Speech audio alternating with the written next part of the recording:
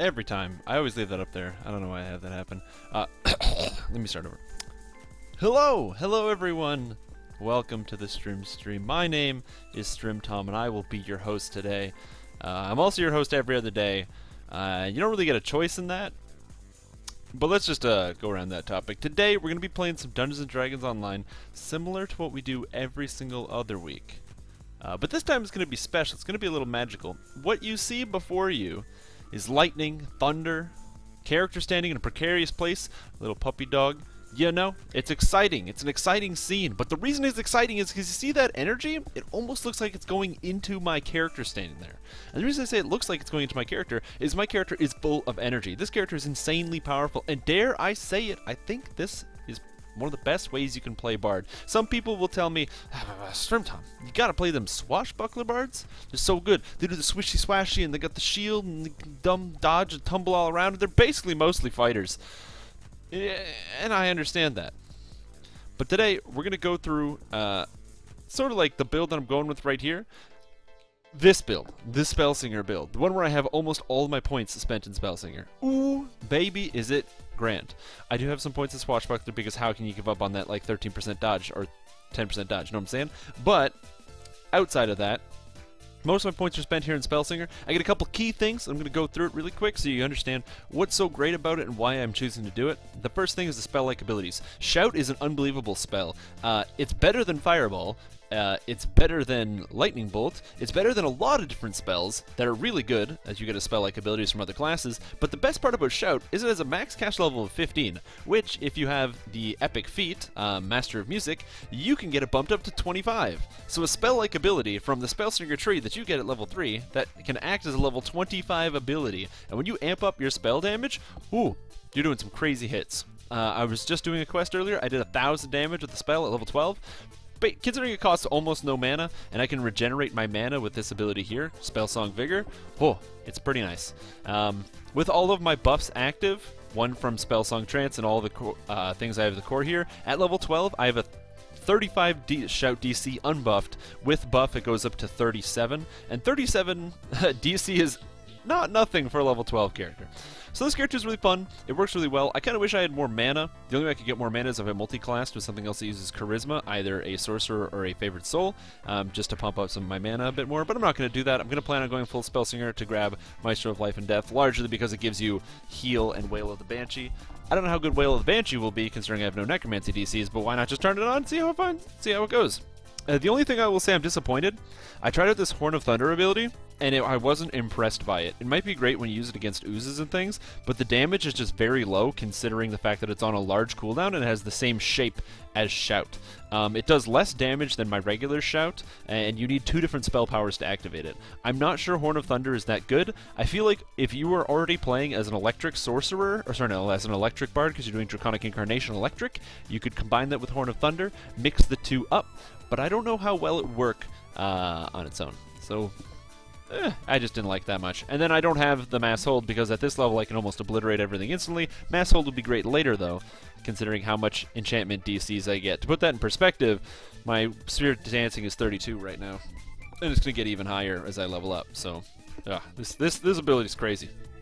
And then it comes with another couple benefits like Sustaining Song. This thing heals for an ungodly amount and I love it, and it's going to keep healing for more and more as I keep leveling up. Reverberate doesn't do as much damage as I'd like it to, but I think it's just a scaling issue. I think it'll do more damage as I get higher level. And then my Bard songs just last a really long time. So the character is really fun.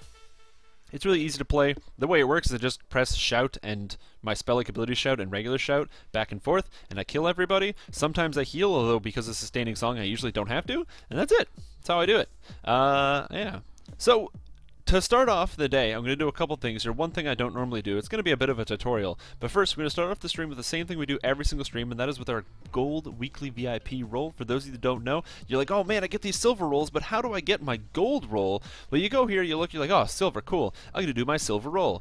Boom, look at this. What did I get? 750 experience points and a minor experience elixir? Well, I mean, that's pretty good. That's amazing for like for a silver roll. But I have a gold roll. How did I get a gold roll? Well, see, I took my money card, whatever you call it, and I put it in my computer, and all of a sudden, bang, bang, boom, I got a gold roll. It's pretty cool. And if you want to do that too, you can get a gold roll that'll give you 3,000 experience and 5 gold seal elixirs of superior healing. Think about it this way: why would I want an experience elixir that gives me 5% bonus experience when I can have health potions that make me I don't die in quests, which means I get through quests faster and I get more experience anyway. Okay, that one's a bit far-fetched. I can't stretch that one that far. But ooh, experience. That's what I'm talking about. So I'm going to start off with a little bit of a tutorial here, something I don't normally do right at the beginning. I kind of give you guys some time to like ease into it. But I'm just going to show off something that I now have the ability to do. There's actually a specific reason why I'm here in the 12, and I'm going to show you what it is. Turns out, I have these items here. This item here, it's called the Voice of the Master. It's great because it gives me 5% bonus to experience gained, and it's awesome. But the problem is I'm not currently wearing an item that uses the Voice of the Master. So there has to be some way around this, and there is. I talked to, or is it, sorry, no, I'm not supposed to be here. I'm supposed to go to the Stone of Change. Ah! I don't even know what I'm doing. If you take a Mantle of the World Saber, which also gives you Heroic Inspiration, and some greater tokens of the 12, and the Voice of the Master, you can combine them into an augment, which you can then slot into an item, and then wear that item instead to get your bonus experience. Now, this might sound crazy, you know, like, but Strimstream, you break down those items. Don't you want them? I mean, I do want them, but that's why I have an extra copy. I still have my Voice of the Master, which I pop on for the end of quests, in case I forget about this, but it's nice to be able to have that augment. So to do this, you go over to a Stone of Change. It has all these different recipes here. I don't know why it's actually here. Anyway, I plop in one of these, and one of these. Unfortunately, unlike other areas with recipes, it doesn't autofill for you. I click Activate Stone. It understands that I have these 3 items, and then failure. Was I lied to? Was I lied to? I think I might have been lied to. Oh no. I've done this before. Is it the Altar of Epic Rituals? Was I in the right place? It is the Altar of Epic Rituals. Dang. It was the Altar of Epic Rituals. Okay, so I have to go to the other area. I was almost right. Anyway, you can do that. You get yourself an augment. You can slot the augment in any piece of gear you want. It's nice because I believe the augment is level 1 as opposed to being level 5, so you can have it right away, right from the get-go. It just depends on what item you put it in. If there was a cosmetic item that had a slot and I could put it in an item, like if I could put it in my champion crown and just slot it in there, which is the one I pretty much always use as a headgear, because I'd rather wear this champion crown than this hat, because I don't like the look of the hat. I'd rather have the crown. Then that would be amazing. Unfortunately, that's not an option. I don't know what I would do with the augment because I don't really have... There we go. Put this in here. Put this in here. And this in here. There we go. I don't really have a place to put an augment like this, but... Oh, well, there's nothing you can do about that. Bam! So now I have a Master's Gift. I went into my augment bag, so let me just crack open my augment bag. Whoosh, and now I have the Master's Gift. So I can put this in any item. Any item here. It's a level 1, and it gives 5% bonus experience points earned. Now, as I said, I don't have anything that I actually want to put that in right now. If I did, I probably would. Does this have an augment in it? Yeah, I'll probably put this in my Ghost Waking Cloak as I continue to level up, so I don't have to swap out my cloaks. So that's essentially it. If you didn't know you could do that, you can do that. The other benefit to actually having both of those items with the Voice of the Master and the cloak is that if you have them both on, it gives you access to True Seeing, so you can, you know, penetrate any kind of effects that require True Seeing to do, which is kind of cool. Anyway, so that's what's going on today. And we're going to start doing some quests here. I shouldn't have gone this way. I'm supposed to go to the ship. But yeah, so that's how I'm doing. I'm having a lot of fun playing this character. It's really cool to just hit a button and then watching rooms get emptied. So that's always good. But how are you guys doing? How's everybody else doing today? Are you guys playing any new characters? It's been a whole week. Haven't gotten to talk to you guys. Hey, what's up, Titan? How you doing today? Because, you know, like, I play my game. You know what I'm saying? I play my game, and I get to experience all, like, the cool things that I do. But other people have way better ideas than I do. One thing I decided to do was go back over. That was the Altar of Epic Rituals, but yeah, the recipes are on there. What I decided to do is I went over the a lot of the videos that are on the YouTube channel, the Dungeons & Dragons Online YouTube channel. I went over the ones from my stream, and if you all the questions that some people had posted on like some of the YouTube videos, I tried to go back and answer them when the best I could. So if you do actually end up watching these a bit later, you don't watch them exactly, you know, when it comes out, you don't watch the live stream, and you decide to leave a comment on a YouTube video that goes up on the Turbine channel, I do comment on it, and I will reply to you. Maybe not immediately, because I have to check frequently, but I do go back and check all the videos when I can. Unfortunately, I can't get like automatically notified, which would be really cool. I don't know how to, unless like there's a way, but I don't think I can flag that. But oh well, Ataraxia Elite. If there was a way I could do that, that would be so cool. But there totally isn't, because YouTube is cruel. It's just very cruel. You know what I'm saying? No. I was looking at the Altar of Epic Rituals. Both the Stone of Change and the Altar of Epic Rituals have the same text on the background with the recipes, although all the recipes actually only apply to the Stone of Change. The Altar of Epic Rituals has its own recipes, which you can see on, if you look on the DDO wiki under Epic Crafting. It'll kind of explain what that's supposed to be used for. But, oh, Dwarf Fighter. Man, Elmo, I like the way you're thinking. Are you in the same mind that I would when you go, oh man, now that I can use Kensei to use my con to whatever, I'm going to go a full Stalwart Defender, Dwarven Fighter, be this tanky guy, okay, tons of life, so much Constitution, bumping up the Constitution, get the Constitution from everything, you know, like the Stalwart Defender stance and the Capstone. But not only are you pulling in the Constitution from the Stalwart Defender and the Capstone, you're also pulling out, you know, the extra Constitution from the action boost from Power Surge, giving you extra +8. You get con damage at a Dwarf. Ooh, look at all that synergies. Tons of damage, tons of HP. Whoa, you'd be the tankiest Dwarf out there. Unless you're on a different wavelength, but that's the kind of Dwarf Fighter I would play. But yeah, man, level 12 so quick. This is why I like playing this character. So I see this shout button. This guy's like, I have 165 health. And I'm like, well, now you have significantly less, because I just did 600 damage by pressing one button. But most people don't want to play bards like this. Most people are not entirely interested in playing bards like this. They're like, oh, man, I don't want to play no spell singer bard. I want to play some swashbuckler bard. I want to play a character that swishes and swashes. But, man, I'm telling you, Spellsinger is amazing. The only downside I can see so far of Spellsinger is I have to do this. I have all these like songs that I have to sing at the start of every encounter, and it's like very tedious, and I don't like having to sing them all the time. And I kind of wish there was a way I could like get around that, like a multi-song. I have no idea if he is still streaming DDO. Due to my current work schedule, I haven't really. No, there's a group up. It's right here. You can do it. But I have no idea if he is still doing the stream. Purple Dragonite sword and board using 18 Warlock 2 fighter using Charisma to hit and damage. I'm a little afraid the survivability won't be good. So the survivability will be very good, although if you're willing to spend the shard, I actually think the pure Warlock would be a little bit better than going with the fighter split. There's a couple reasons for my thinking. The first reason is that if you go as a pure Warlock, you get access to the Enlightened Spirit Capstone, which is 10 melee and 10 range power, which is 10% extra damage, which is a huge melee boost.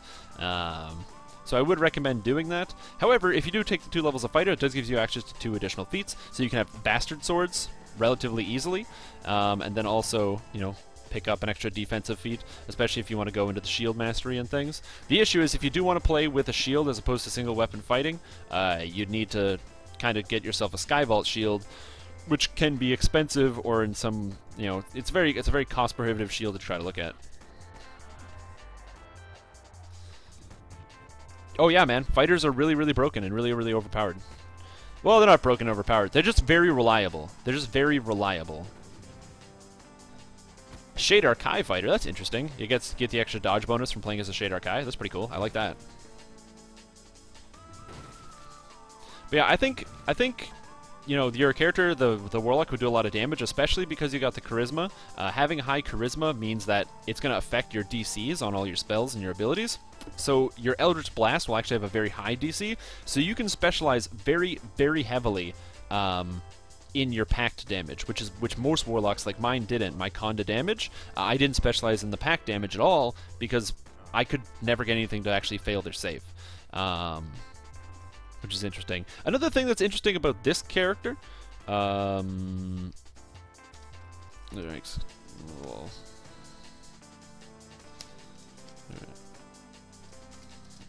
13. There's typing in chat. But what was I saying here? Another interesting thing about the Bard is one of the reasons why I don't like playing DC casters very often is because DC casters have this massive problem that every single character in the entire game. Welcome, just started Reclamation. Every single DC caster in the entire game has this massive issue where if you play as a DC caster, the first thing you're going to notice is that all monsters have evasion. So if your saves aren't like the highest in the entire game, you're going to cast a spell, all the monsters are going to evade, you're going to do 0 damage. But Bard is a little bit different because as a Bard, my spells can't be evaded. They're fortitude saves. So it does mean stuff like dwarves are going to make their saves a little bit more frequently. Welcome, welcome. Live. Whoa, except when they explode. Acid, range build, and wham, pretty fun. Well, I'm glad you liked it, Trilogy. I've heard a lot of good things about it. I also played it. One of the first times I ever got... I mean, some monsters are still going to be making their saves, but not all of them. And if I ever do get into a little bit of trouble, I do have... what is this? The Auto Sphere of Dancing to kind of help me out. When it comes to actually healing myself, I don't have to worry about healing because my sustaining song is very powerful and it'll keep me alive. Whoa, except when they explode. Acid, range build, and wham, pretty fun. Well, I'm glad you liked it, Trilogy. I've heard a lot of good things about it. I also played it. One of the first times I ever got to do the stream here on Twitch.tv. Well, on this Twitch channel anyway. That was the... Oh, how I got all those recipes on the UI? It might be because of the UI skin. I don't know. I thought that's the way it is. I thought that's the way it looked. I haven't looked at the Stone to Change in a long time. I thought they added that into the game. It might be because of the UI skin. The UI skin I'm using is Info Blue, so I'm not sure on that one. And yeah, man, you cannot forget what day it is. It's the day of the Strimstream. Yeah, my first Strimstream that I got to do here on the DDO Stream channel, which was very cool and I was very happy to do. That Strimstream was a... Oh, Drowladin's dying to something. And I don't know how to save him because I don't know where he is. Oh, there he is right there. Oh, he fell. Oh, can I save his life? Okay.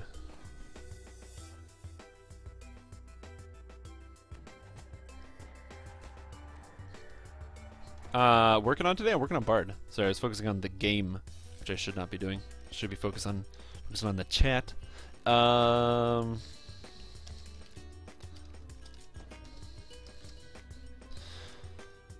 Woo. Oh, hey, there's a big rust monster here. Nice thing about playing Bard and the super high DCs is nothing makes their soundburst save, and when nothing makes their soundburst save, they get obliterated by my regular spells, which is kind of nice. Ooh, yeah. Get out of here. But it's just cool to actually, revisit some of the older streams because I can see myself, playing the older builds, especially ones I hadn't written guides for, which was kind of cool. I'm running out of mana here, which is kind of interesting. I don't normally run out of mana, but it's because these dwarves, I have to use like 2 spells cast per dwarf because they all have like a lot of health and they make their stupid fortitude saves. No, he has 37 health left. Cool. So yeah. Oh, I almost forgot. I poured myself a shot of Jameson that I didn't do. 1 second. We're almost at the top. Ugh! Ugh! Ugh! I mean, I'm a man. I shouldn't make reactions like that. Gotta love me some whiskey at 7 o'clock on a Monday. That's how you can tell it's a Monday. The whiskey, man. And I know I'm doing a lot of damage because I just go like, boom, hit a guy and he takes like hundreds of points and, oh my god. I just like that I scream at people all the time, you know what I'm saying?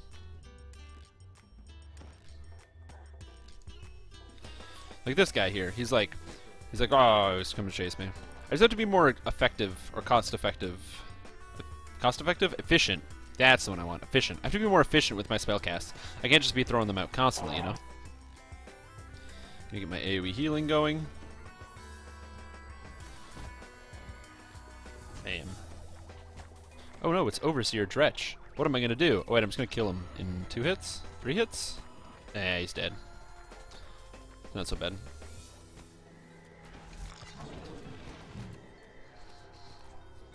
I've also been looking at the first year spellslinger videos and even pausing at time because you showed your character sheet, pen and paper. I can't figure out your starting ability stats. And then hopefully we're using a 36 point. Oh, okay. So let me, if you want, I can totally go over it because I can kind of phone this in while I do this. So my starting stats. If you look at these stats here, it's kind of, there's a lot of different stats going on right here. I got the strength. I started with a base of 12. Be aware, I have tomes. That's one if you're trying to like track down some of my scores. I am in fact using tomes because when they went on sale before, or like a little bit before Christmas, they were like wicked cheap. And when they were wicked cheap, I'm not just gonna not pick it up. You know what I'm saying? Whoa. Cool. Cool. Let's head to the end team. What was I saying? Oh, I took this down. Sorry. But I do have +4 tomes and everything. That's gonna go up.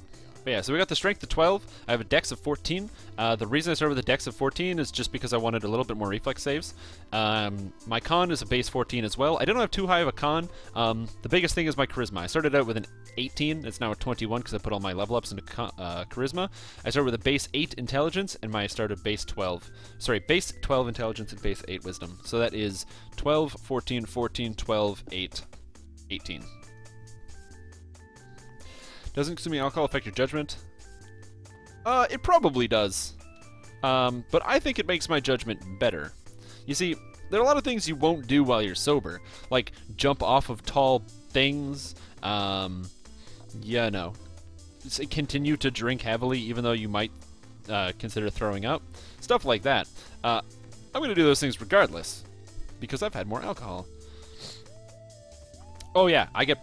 My personality, if you think I have a big personality now, you just wait till you've seen me like halfway through this bottle of Jameson. Oh no, I'm stuck in a corner. I can't move. I also like the way the Earth Elementals dance. They're funny and goofy. Hee hee. Stupid Earth Elemental.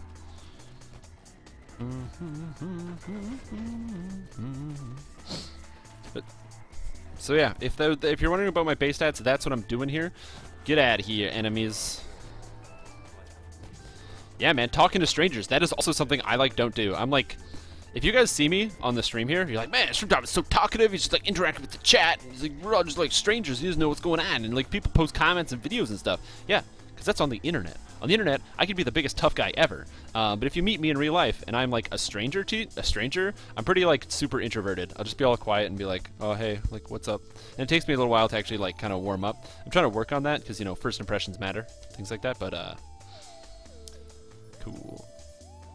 But as I said, I do find it very frequent. Like in real life, I or sometimes when if you meet me and you're like, man, this guy seems quieter in real life. So,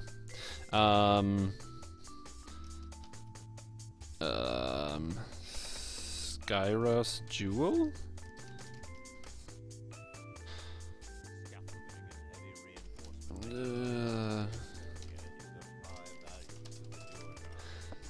I must have missed some item or something. I already assumed you had +1 from tomes to everything with your character sheet at level 3. Oh, yeah. I did have +1 to everything. But yeah, I've got I've +4 on all my stats. I don't have the +6s, unfortunately. I would love to have +6. I just don't have it yet. And there's a couple stats I want to get higher. Things like my armor class stuff that'll get a little bit higher when I get a couple more items. Skyros Jewel. Welcome. We're just heading out to Skyros's Jewel. Sikros Jewel? I don't know how to pronounce this one. Sikros Jewel.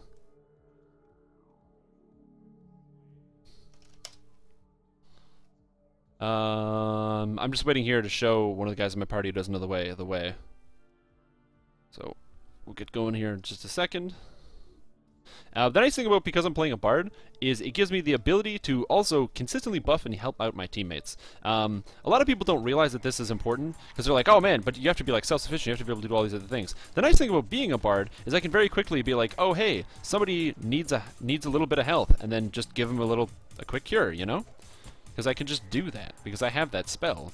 And it's also very easy for me to get positive energy crit So for those like really clutch heals and things like that. Driznet.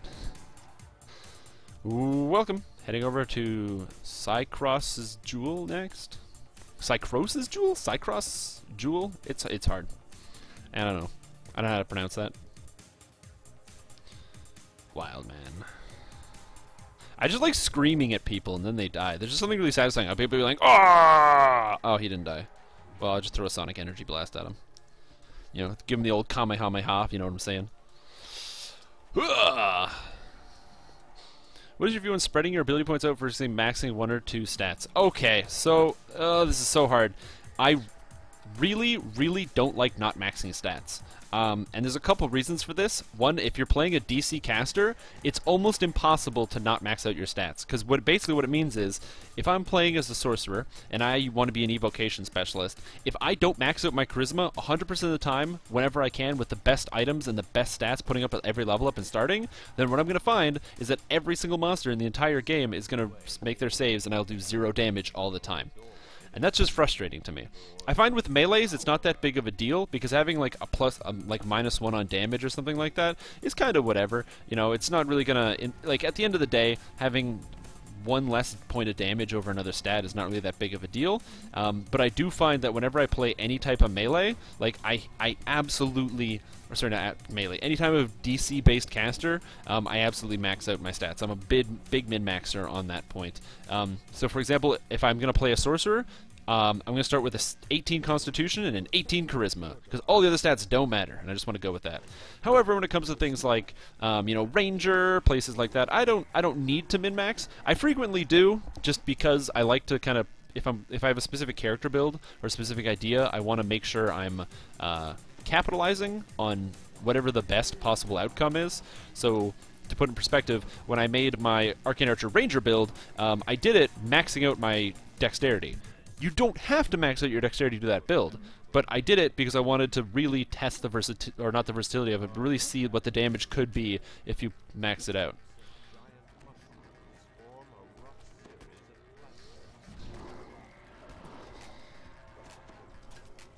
Cycross Jewel. Ah, I'm like talking instead of like actually killing trolls. Bam.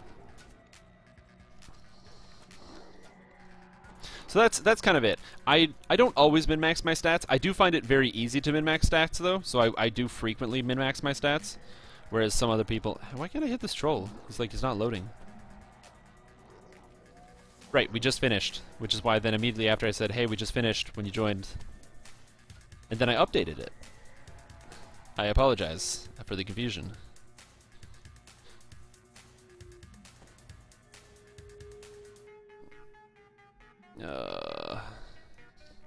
But yeah, so it's hard. I do like the idea of kind of spreading your stats around, and some people do it very well. I find myself leaning more towards like min-maxing. I'll usually have 1 max stat on every character. Like, it's difficult for me to play a fighter without maxing out my charisma or my strength, you know, because strength is like where it's at. It does your damage, that's your DCs, and then in my mind I think, okay, well if my DC is 1 point less, that's a 5% less chance that every time I need a stun to land it's going to work, and that means that 100% of the time I won't get my stun to land on a boss, and I'm going to get killed because I didn't land my stun or something like that. Right? That's kind of the thought process that goes through my mind. So I don't mind min-maxing, because if I min-max, it means that that time where that little 5% would screw me over is not going to screw me over. But I don't think it's always important. Like I said, I think with melee you have a lot of flexibility. Although, when it comes to actual endgame builds, I'm probably not the best person to talk to when it comes to like what you should do to actually max out your stats at the endgame. I think it probably is better to have at least a decent spread. So Dire Charge is an ability that you can take when you're level 29? Or is it 29, I think?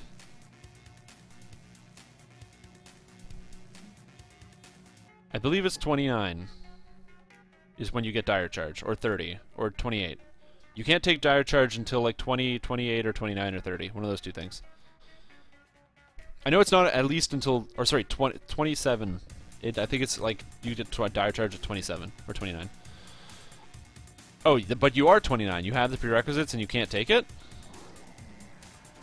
That's weird. I don't know why you wouldn't be able to take it. You should be able to. Because I know Dire Charge is really good. There's actually a post on the DDO subreddit today that I wanted to respond to, but I kind of didn't really have a chance to do it. Wait, was that the key? Oh, cool. We have both the keys. Damn. Welcome. That's weird. I've never actually had the chance to play around with Dire Charge, although I've heard it's really broken. Like, really, really strong. So I just haven't had the chance to play around with it. I couldn't tell you why you couldn't have taken it. Let me look into it. Dire Charge. Got to defeat the ancient smugglers.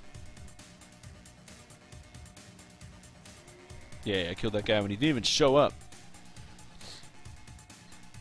Where's Dire Charge? Dire Charge. Yeah, Dire Charge. Okay.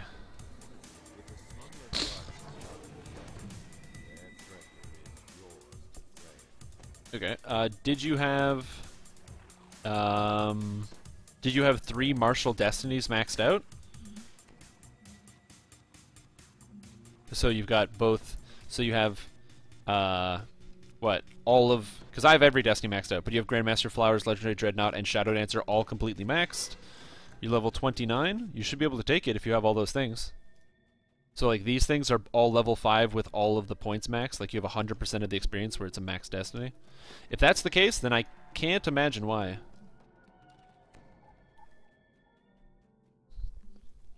I'm not entirely sure. This is going to sound crazy, and may be wrong, but did you, for serials, try logging out and logging in again? Because sometimes that happens as well. If that doesn't work, I'd recommend submitting a ticket, but I'm not sure on how to fix that. I mean, I've had good experiences with Turbine customer service in the past, so there might actually be just an answer out there you're not looking or you don't see. It might also be worthwhile to do a quick like a Google search, like Google searching "I can't get Dire Charge, help."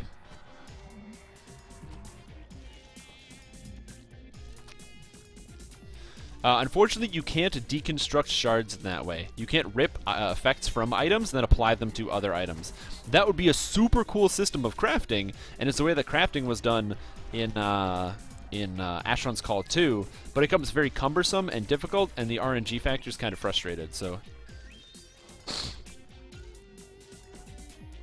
Oh, I'm sorry to hear that. Yeah, I'm not entirely... Oh, I one-shot that guy. That feels satisfying. No, I'm not entirely sure what happened there. Sorry to hear that, man.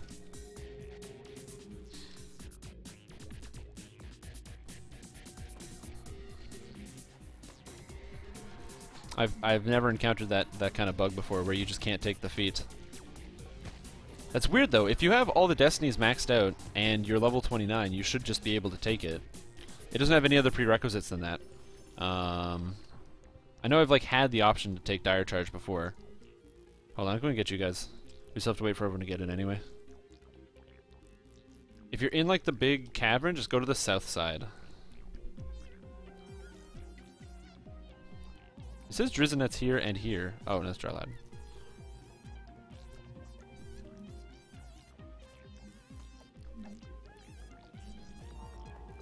Come down to me. Yeah, now we can get the heals going. There we go. I killed this guy at range, but my range... Oh, the shout range, though. Oh, no. Oh, no, it's selective. Doesn't want to go. There we go.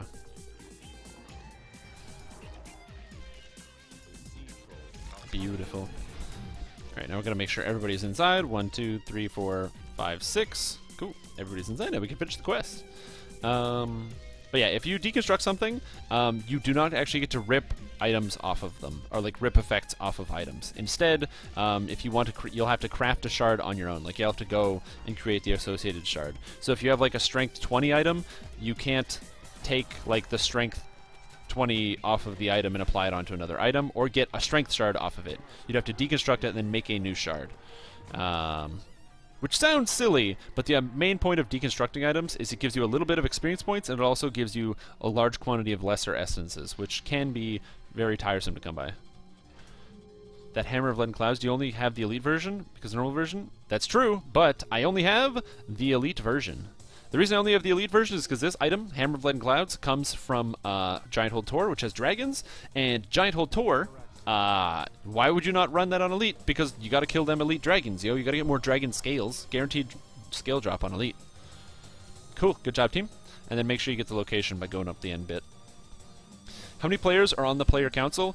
I don't know, but there is a list on the official forums, which I can get for you if I can do this while climbing ladders.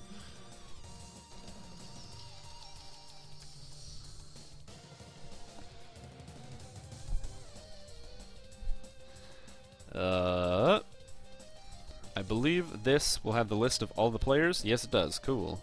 There you go. So, God, I'm auto-running. So if you take, oh god, I can't see. If you take that link there, it'll bring you to the page with all of the different player councils.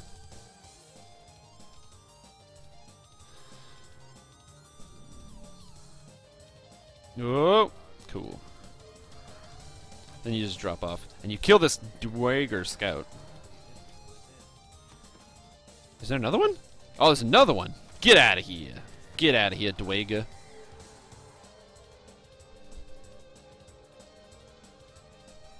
Cool. Yeah, if you want to get the location, you just drop down onto this area and it gives you the location.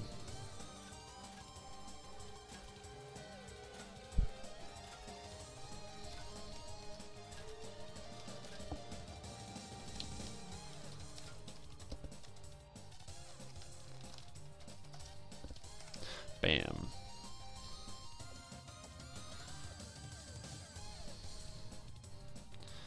I gotta pick up my quest rewards, then I'm gonna take level 13. There's a lot of cool things that get at level 13. This is why I like save banking some items.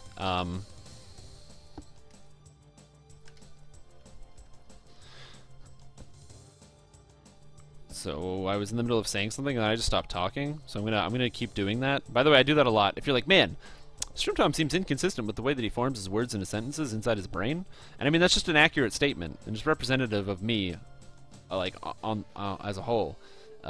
Is accurate and confusing, or inaccurate and confusing, but that's okay. Sometimes, you know, you gotta have people that are like that, right?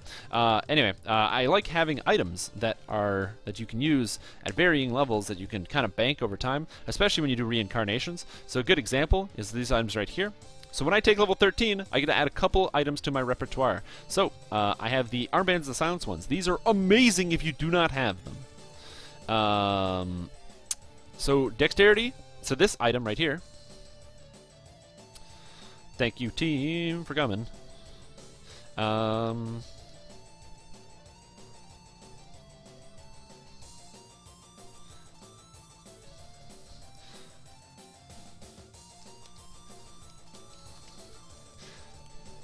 Welcome. I'm just taking 13, and then we're going to start on the level 11 quest, starting with the desert, and the quest that we're starting with is the Purge the Fallen Shrine.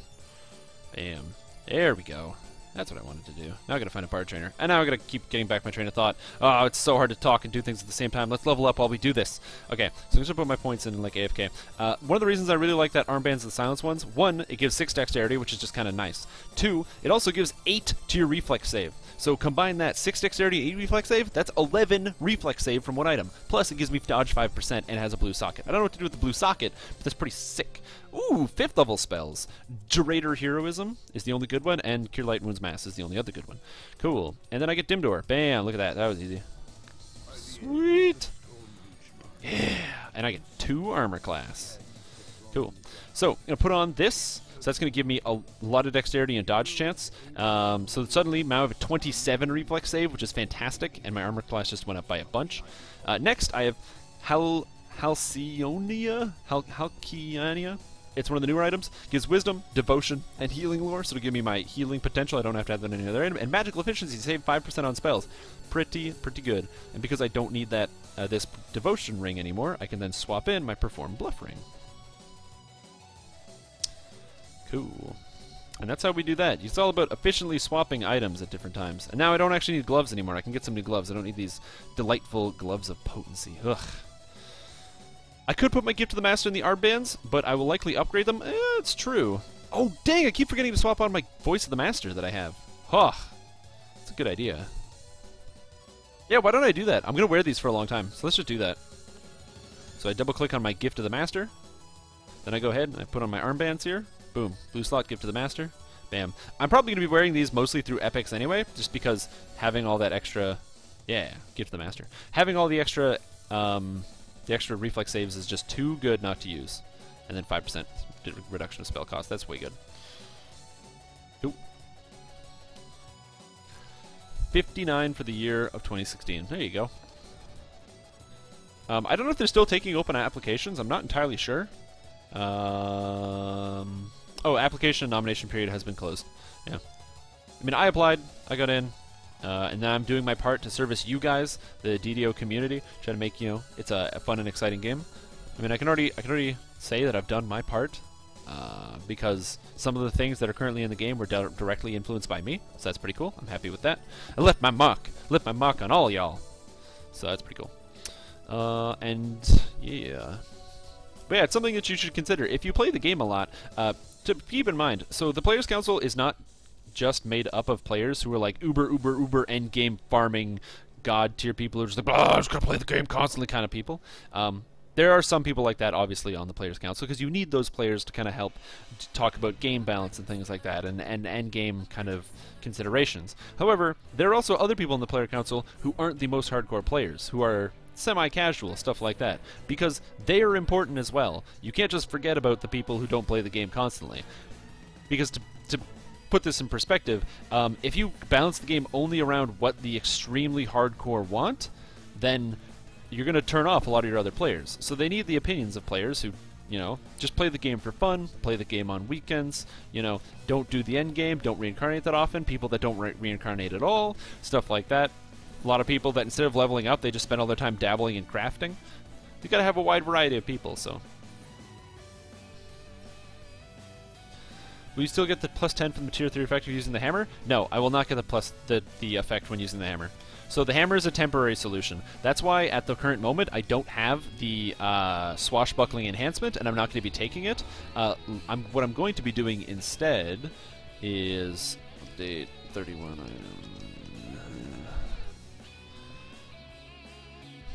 Alright, let's go purge some fallen shrines. I'm loading up a list here.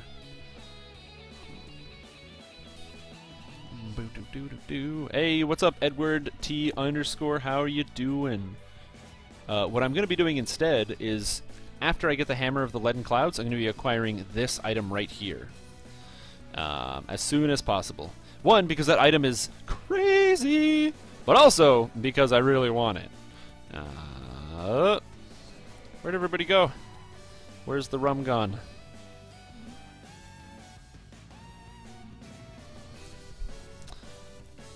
And that item is ridiculous. Quality perform, resonance 108? 108 for a level 17 item is really good. Plus that 16% crit chance is really nice. The quality charisma is just cherry on top of the cake. So yeah, can't say there's anything wrong with any of that.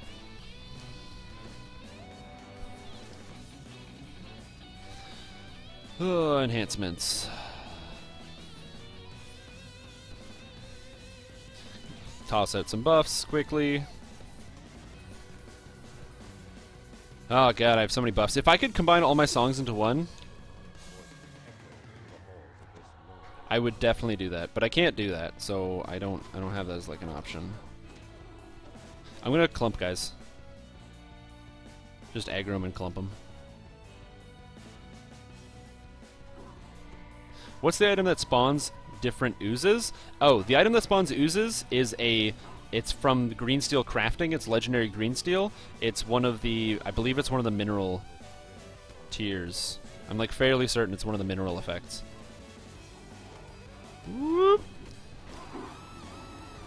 Dance, fools, dance! I beat your spell penetration. Ah ha ha ha ha! I do like that. I do beat spell penetration, which is really nice as a bard. Now there's a couple reasons for that. Again, why I say like bard is really broken. So a lot of different characters, if you want to pick up spell penetration, ooh, you're gonna have to pick up that spell penetration thing that costs 2 enhancement points per spell penetration you like to beat, which is ridiculous. That's so much points for spell penetration, but it's okay. I'm playing a spell singer. Spell singers get 2 from Prodigy, 3 from just the spell penetration here. And I believe I get more from here? No, but that's still 5 from the tree. 5 from the tree is pretty nice. Oh, there is a Ooze Green Steel in Heroic? Oh, well, there you go. There's the Ooze Green Steel in Heroic. So it's the Ooze Green Steel in Epic and Heroic. It's Ooze Green Steel.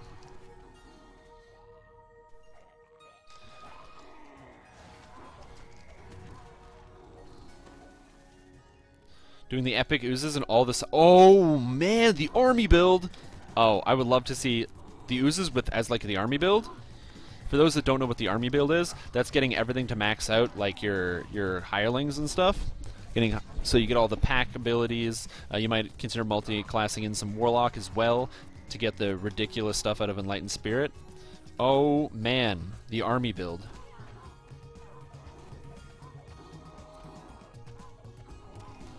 That would be pretty sick. Could you imagine having like an Ooze army? Then you also have your dog, you have all your summoned creatures, that kind of thing. Maybe a hireling.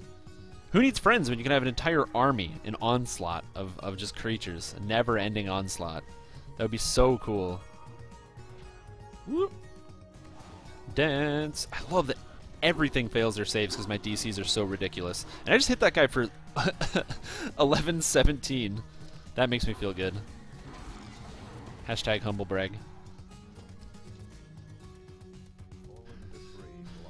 The Meridia quests in Legendary Elite? Well, the Meridia quests are unbelievably hard. Even on, like, Heroic, the Meridia quests are crazy hard. Although I've never actually done... I'm going to be honest. I know it's been, like, a week. I haven't had a chance to play the new quests. I'm going to play them. I promise. I will play all the new quests. I just haven't had a chance yet. Don't worry, guys. I wouldn't lie to you. I want to bring you guys the best content, you know? But I just haven't had a chance. So, don't hate. I imagine it's probably a lot of fun. I haven't had the chance to go play it.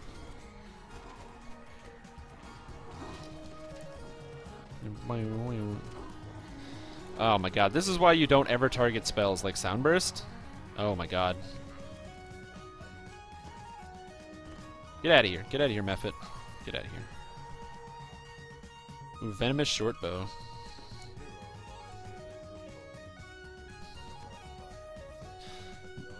And we've got to kill Ashok, which just always makes me think of the Dilbert character Ashok. What about blah blah blah? Thank you, Ashok. Okay, now we're gonna have. Now I have Dimdor, so we're gonna put that here.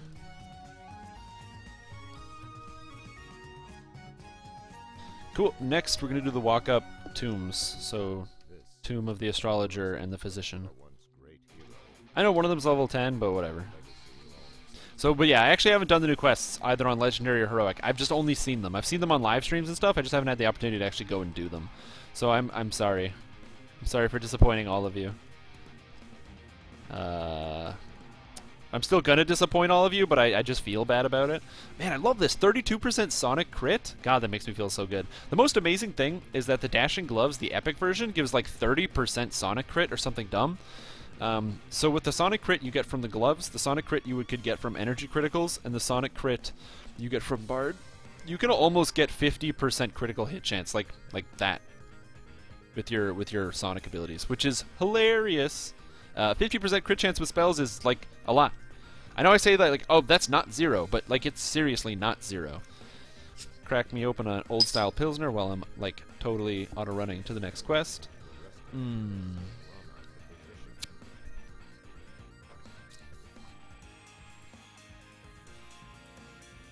Okay, we're just gonna do the quick buffs here. I'm just gonna do the quick buffs here. I can Greater Heroism you. Oh, but you already got a Gird.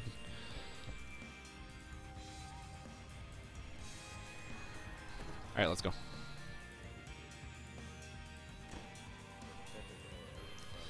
The rest of the buffs are just for me, so you don't have to follow me.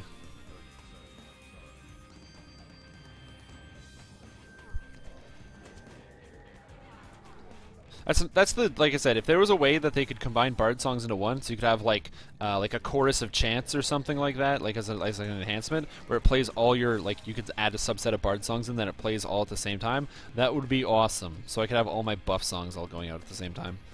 Just because I'm lazy. I'm just lazy and I don't want to have to like actually pay attention to it and do it. You know what I'm saying? I'm just lazy.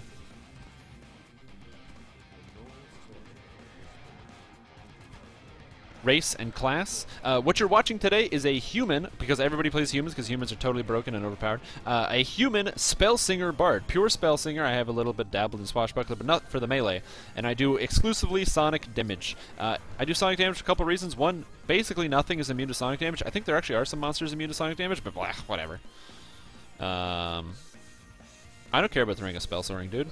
I don't need to get extra mana when everything dies in one hit.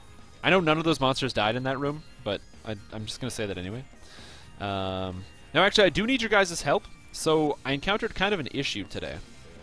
So, I was playing this game, okay? I was playing this game, and I was having some fun, but I had a problem. So, the next class that I really want to do... What quest is this? Tomb of the Physician? No, that's not the quest.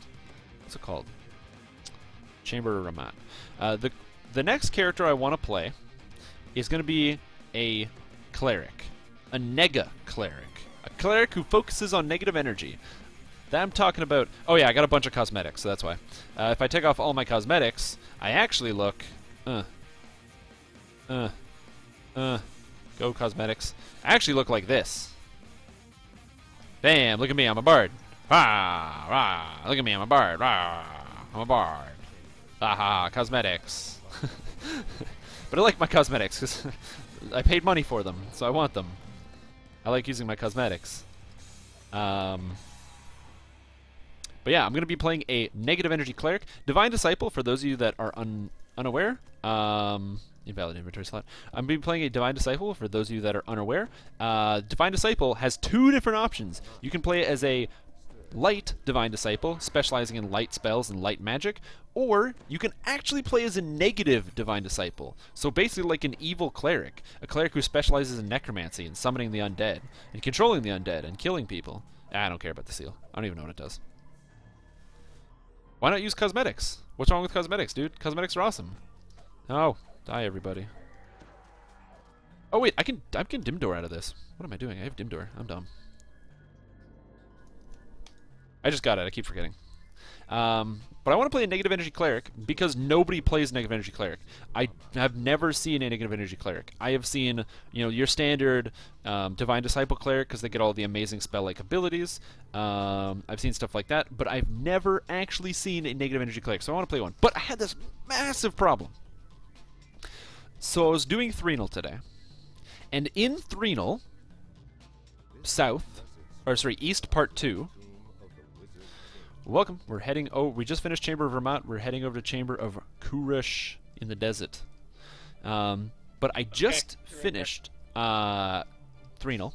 And in Threnal East, Part 2, right at the beginning, right when you leave Coil, there's a huge crowd of Warforged Death Clerics. Now, they're green, which is, like, pretty dumb. I don't know why they're green, but they're green.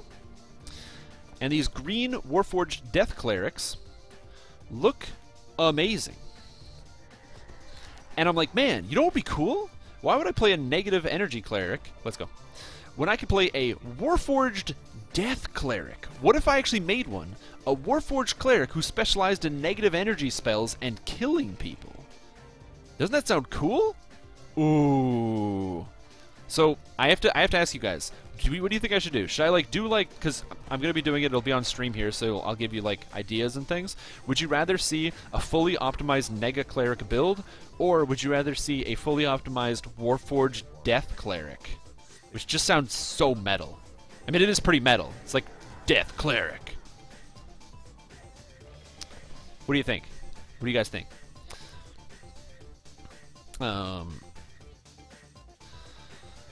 Don't worry, I make, like, shitty characters, but I never give up, so I'll make it through. The guy on using Heroic Green Steel Ooze Weapon, there were just oozes everywhere. He said there's no maximum amount of oozes you can summon. Hey, maybe that's it. Maybe that's the contributor of the, contributor to the lag. That's it. We solved the lag problem. Exactly, Warforged are pretty metal. So that's what I'm saying. I'm gonna probably put up a vote at some point, like a straw poll, to see what the answer is, but I'd love to know what you guys think. What should I do? A Warforged, or sorry, a regular Nega Cleric, or a Warforged Death Cleric? Ooh. See, you say it would be challenging, but the thing is, once you hit level 6, level 11, you basically already have, you know, the more damaging spells anyway. Drow or Gnome? Drow or Gnome would be interesting. Drow would give me Charisma that I don't really want, because Charisma is great for Radiant Servant, but if you're a Radiant Servant, you're not murdering people constantly, which is the point of a Nega Cleric. A Nega Cleric wants to steal souls and stuff. So I want to be able to steal souls, and Radiant Servants. Halfling Death Cleric just sounds like a pain, because you'd have the I just don't like Gnomes because of the reduced item capacity. You need to have a very high strength to be able to support those characters without losing a lot of your defenses. And also your movement speed. And I'm a big fan of move speed. Like, I don't know if you guys like are aware of this. I love me some move speed. So like if you look at my character here, I run real fast and I even have Bard move speed, which makes me run even faster for my Bard levels. So I'm a huge fan of move speed. I can actually keep up with this Barbarian here thanks to my move speed. I would not like to not have move speed. But Drow could be interesting. I mean, if I wasn't going to play as a Warforged, I would probably go as like a human, just because I like extra feats. But, I mean, there's nothing wrong with playing as a Warforged Death Cleric. Hey, can somebody share this with me, or is it one you just walk up? It's a walk-up, but I should be able to share it. Think about Dwarf Barbarians? I just started playing again after a couple of years, so I don't really remember where everything is. No worries, man. It's all good. If we finish this one before you get in, I'll lead you to the next one, so you'll be able to, like, you know, not get lost and stuff. Is it over at the end with the Wizard King, or is it? Yeah, it's the one to the left of the Wizard King. Okay. What do I think about a Dwarf Barbarian? Well, all right, we're at the end, so I'll just wait for you to get in. What do I think about Dwarf Barbarians? Well, you guys saw me play a Dwarf Warlock, a Dwarlock as I like to call it, because you get con to damage. Now consider this, Barbarians get unbelievable con. Every single tree gives them con, and all their capstones give them 4 con. Now imagine if you had con to damage, and you're playing as a Ravager, so you have your con instant death effect when you use a Rage. That's a lot of con, okay? That is so much con. So, from playing a Dwarf, you get 2 con. From playing, and then the Enhancement Tree, you get 2 more con. From playing a Barbarian, no matter what, you're going to get 4 con with the Capstone, and you get 2 extra con out of whatever your tree you're doing, and probably another 2 con of another tree. So that's like 12 con. It's probably even more con than that. Then you pick up con to damage at a Dwarf. You pick up a 2-hander, and you just start killing people. Dwarven Barbarians, I'm in. I love the idea of Dwarven Barbarian. I got one right here. Look at this. Fatesinger, apparently, but I don't know what to tell you about that. Cool, you're inside. I'm here. Cool. Did I go left or right? Don't worry about it. We're done. Alright. Alright. Because it's like a big maze in here. Nice! Goggles of Illusion and Scythe Illusion? That'd be great if illusion spells weren't terrible spells.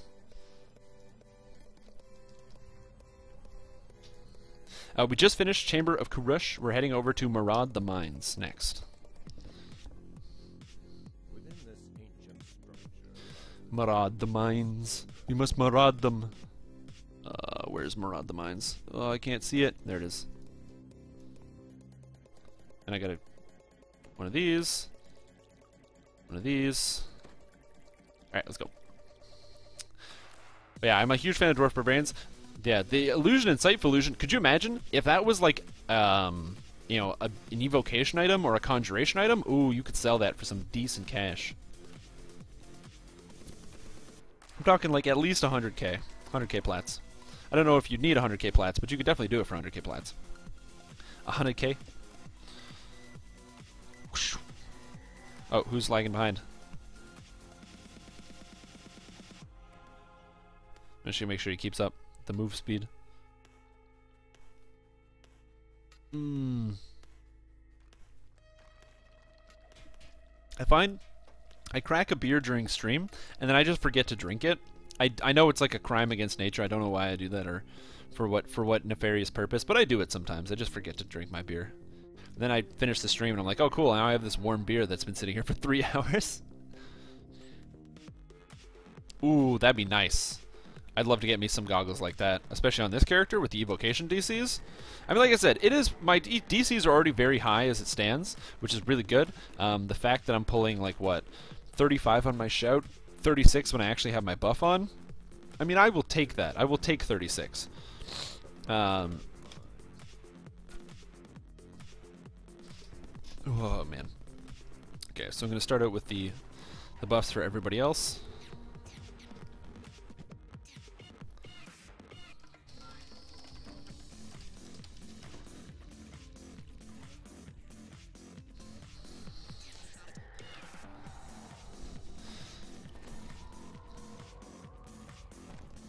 Favorite soul and blade barrier? Oh yeah, man. Favorite soul and blade barrier is really good as well. The thing about blade barrier and favorite soul though is that blade barrier doesn't move. Hey, what's up, Ogmort? How you doing? Oh shit! Uh oh. Ruh-roh. There's a way out of this lava, right? Where do I go? How do I get out of the lava? How do we get out of the lava? Oh, I dim door. That's how I get out. Ugh. That's how you get out of the lava. That's how you get out of the lava. You gotta use your brain. You see, that's why they pay me the big bucks around here. Ooh, there we go. You gotta think quick, quick on your feet. That's why I'm playing a bard. You know, they know everything. They got these little tricks and stuff. They always got a trick up their sleeve. So, ooh, God. Whoop. Exactly. A Warforged favorite soul is like a mobile blade barrier. Hey, get out of here, Elder Fire Elemental, you jerk. Just wait when my cooldowns are off. Whoosh. And he makes... I don't crit. Dang. It's unfortunate when you, like, don't crit. Because you just feel sad. You're like, man, I really want to crit right now. Give me that impure black iron ore. There's more. There's more around here, I swear it. Yeah. Warforged favorite soul is like a mobile blade barrier. I can't argue with you there. Oh, that guy's dead. Cool. Man, you guys don't know how much better it is to play Bard than it used to be. So I liked Bard when the game first came out, and Bards were just like really nice because you'd have a buff Bard. They would bring all the buffs, and the melee would love having a Bard around because they got the haste and stuff. But what's really interesting is that Bards used to not be able to actually cast their abilities while they were moving, so you couldn't actually sing a song or do anything while moving. You had to do that only while standing still. Additionally, all of the Bard songs had a full duration. So right now, you can do like spell song trance and you sing for like a second and then it's done. But woo, if you try to do like Inspire Courage, or like if you tried to do this before the old spell song trance, that would last so long. You'd have to stand there for a very long time just blah, blah, blah, singing your song. It was terrible. Bards have it way easy now. You can just run around and do it. Can you DDoS me? I don't know. Can you? You probably shouldn't. Because this is not the DDoS stream. This is the DDO stream. So if you're planning on DDoSing me, don't do that. One, because it's like a crime, but also because I don't want you to do it. I mean, in essence, this is not like a venue of making money for me, so it doesn't like ruin the world. It just kind of ruins the experience for other people. And I don't know why you'd ruin the experience for other people, man. It just seems like not a nice thing to do. You gotta let the fun go on. That's all we want to do. Sit here and stream and listen to like Mario music that I don't want to listen to. Ah, there we go. Here's an. Oh no, I don't want to listen to the song. Oh God. DDoS is distributed denial of service attack. So that's. Oh wow, we finished that fast. Cool. Good job, team. I'm gonna go get that chest real quick, and then we're gonna head to Offering of Blood. It was actually really funny. Yeah, distributed denial of service attack is essentially where you send, from what I understand of a DDoS attack, is when you send basically streams of bytes into a server and kind of clog it and stop something from happening. So I don't know how to do it. That's what I understand. I'm sure it's much more complex than that for my feeble chimp brain to understand. But the most important thing about it is that if you go on the DDO subreddit, or if you do pay attention to that, one of the funniest things on the DDO subreddit is this person was like posting on, and they're like, can somebody DDoS me? Because it was DDO, and they thought it was actually like a subreddit for people DDoSing. Oh, and it's not a subreddit for people DDoSing, which was amazing. Beautiful.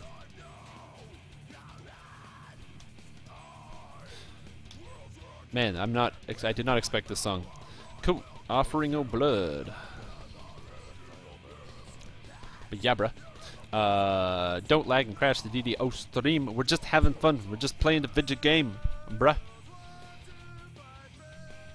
But yeah.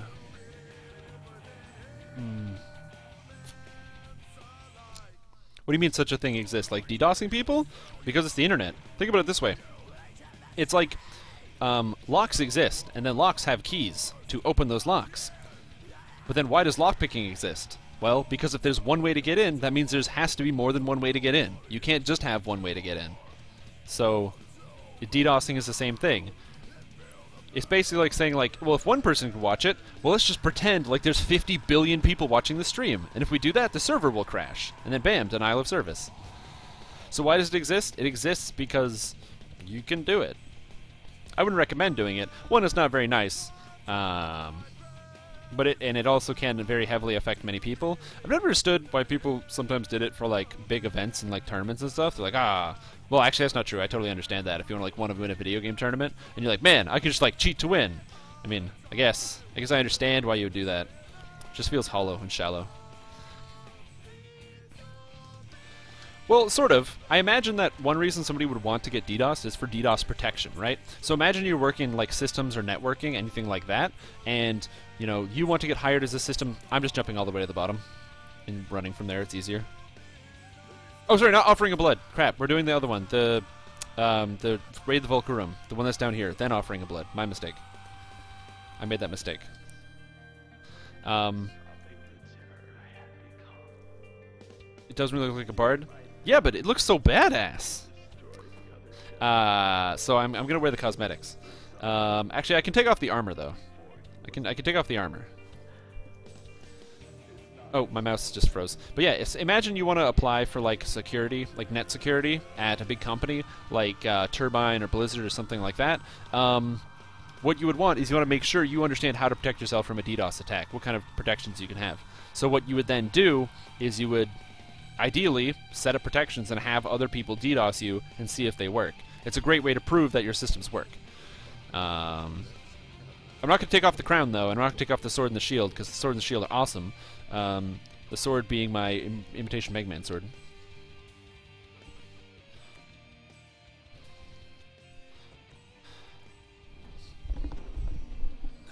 But yeah. Take a break for just a second. I'll be right back.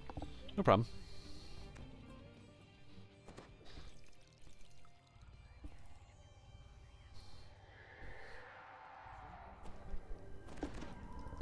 I like that our cleric's name is Dealing Death. Unfortunately, I can't make my...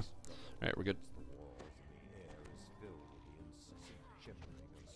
What do I think about gnomes? I love gnomes. I think gnomes are super cool, man. They're awesome. They're just an awesome race. There were things I definitely disagreed with, so when we talked about it with regards to like the player council, when my time was on it, one of the things I disagreed with was the fact that a lot of the class or the racial features of the gnome kind of got rolled in the enhancement tree instead of actually being racial features, such as like their affinity for illusion spells and things. I didn't really like that, but it made sense in context because like I'm not entirely sure what else you would put in the tree, and if you did put other things in the tree, then you could have stuff like, you know, gnomes having plus like 8 on saves versus spells, or like really high illusion DCs, which I mean it's probably fine, but I understand why it wasn't put like that. Like it makes sense to me. But the most important thing is that gnomes are not based off of the 3.5 gnome. They're based off of the closer to the 5th edition gnome. Which means, oh my god, this Volcarum prophet keeps healing himself. What a jerk. So what it means is that they got the intelligence instead of the constitution bonus. Again, something I didn't really want, but I wasn't like angry enough to fight over it. I was like, whatever. But yeah, so I really like the gnomes though. I played the when the gnome first came out on day 1, I TR'd into a gnome fighter, and I played it, and it was totally awesome. Because gnome fighter is just an awesome character. If you haven't gotten a chance to play one, I highly recommend it.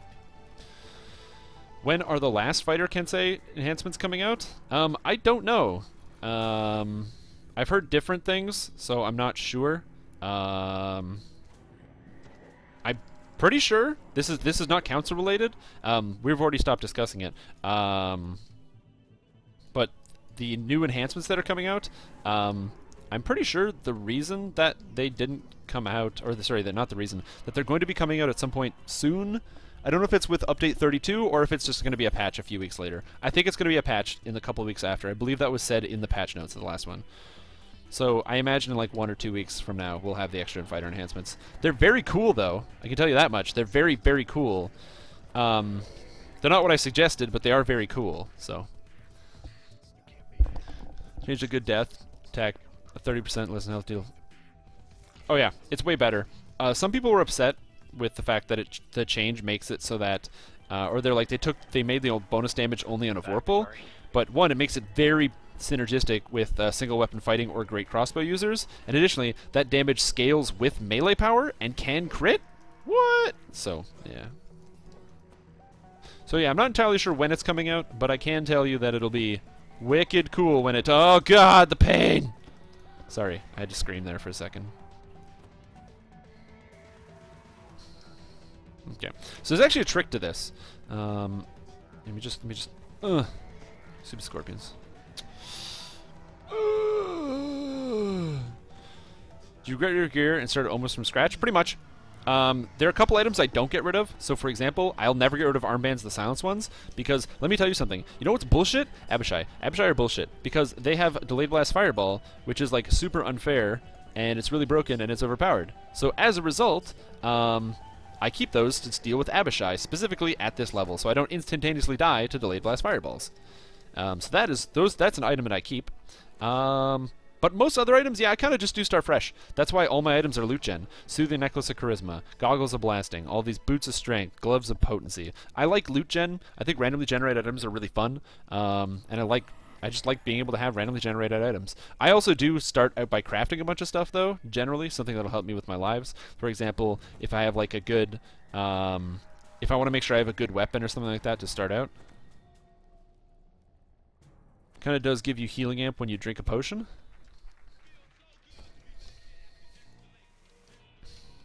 Welcome. I forgot to update it after the last one. We're at Raid the Volcurum, which I can share here. Oh, sorry. Actually, we're finished this one. We're going to head to Oob, Offering of Blood next. Oh, God. Oh, God. I can't kill this last one. If he mentioned it, then that's good. I can't talk about things that haven't been said yet, because if I do, I'll lose like my spot on the council. And I can't have that. I need to have my like wicked power trip. I need to feel like I'm more powerful than the rest of you guys. So if I lose my spot, how can I do that? How can I trip on power? So I gotta have some way to power trip. But yeah, I do start out almost from scratch every life. Like I said, I do craft a couple items, so like crafted items I can't get rid of are things like Goggles of Secret Door Detection, because like duh, Goggles of Secret Door Detection, and other items like Voice the Master, because like duh, Voice the Master, dude. What, 5% bonus XP? Did I hear 5% bonus XP? Yeah, I think that's what I heard. Where's this Scorpion? He just disappeared. Damn. Out of curiosity, I didn't get a chance to test the sound like I normally do before I start. Can you guys like hear my voice and also hear like the music and stuff in the background? Because I don't actually know. I didn't test it beforehand, and I feel like a jerk for not doing that. Which is something I probably should have done, but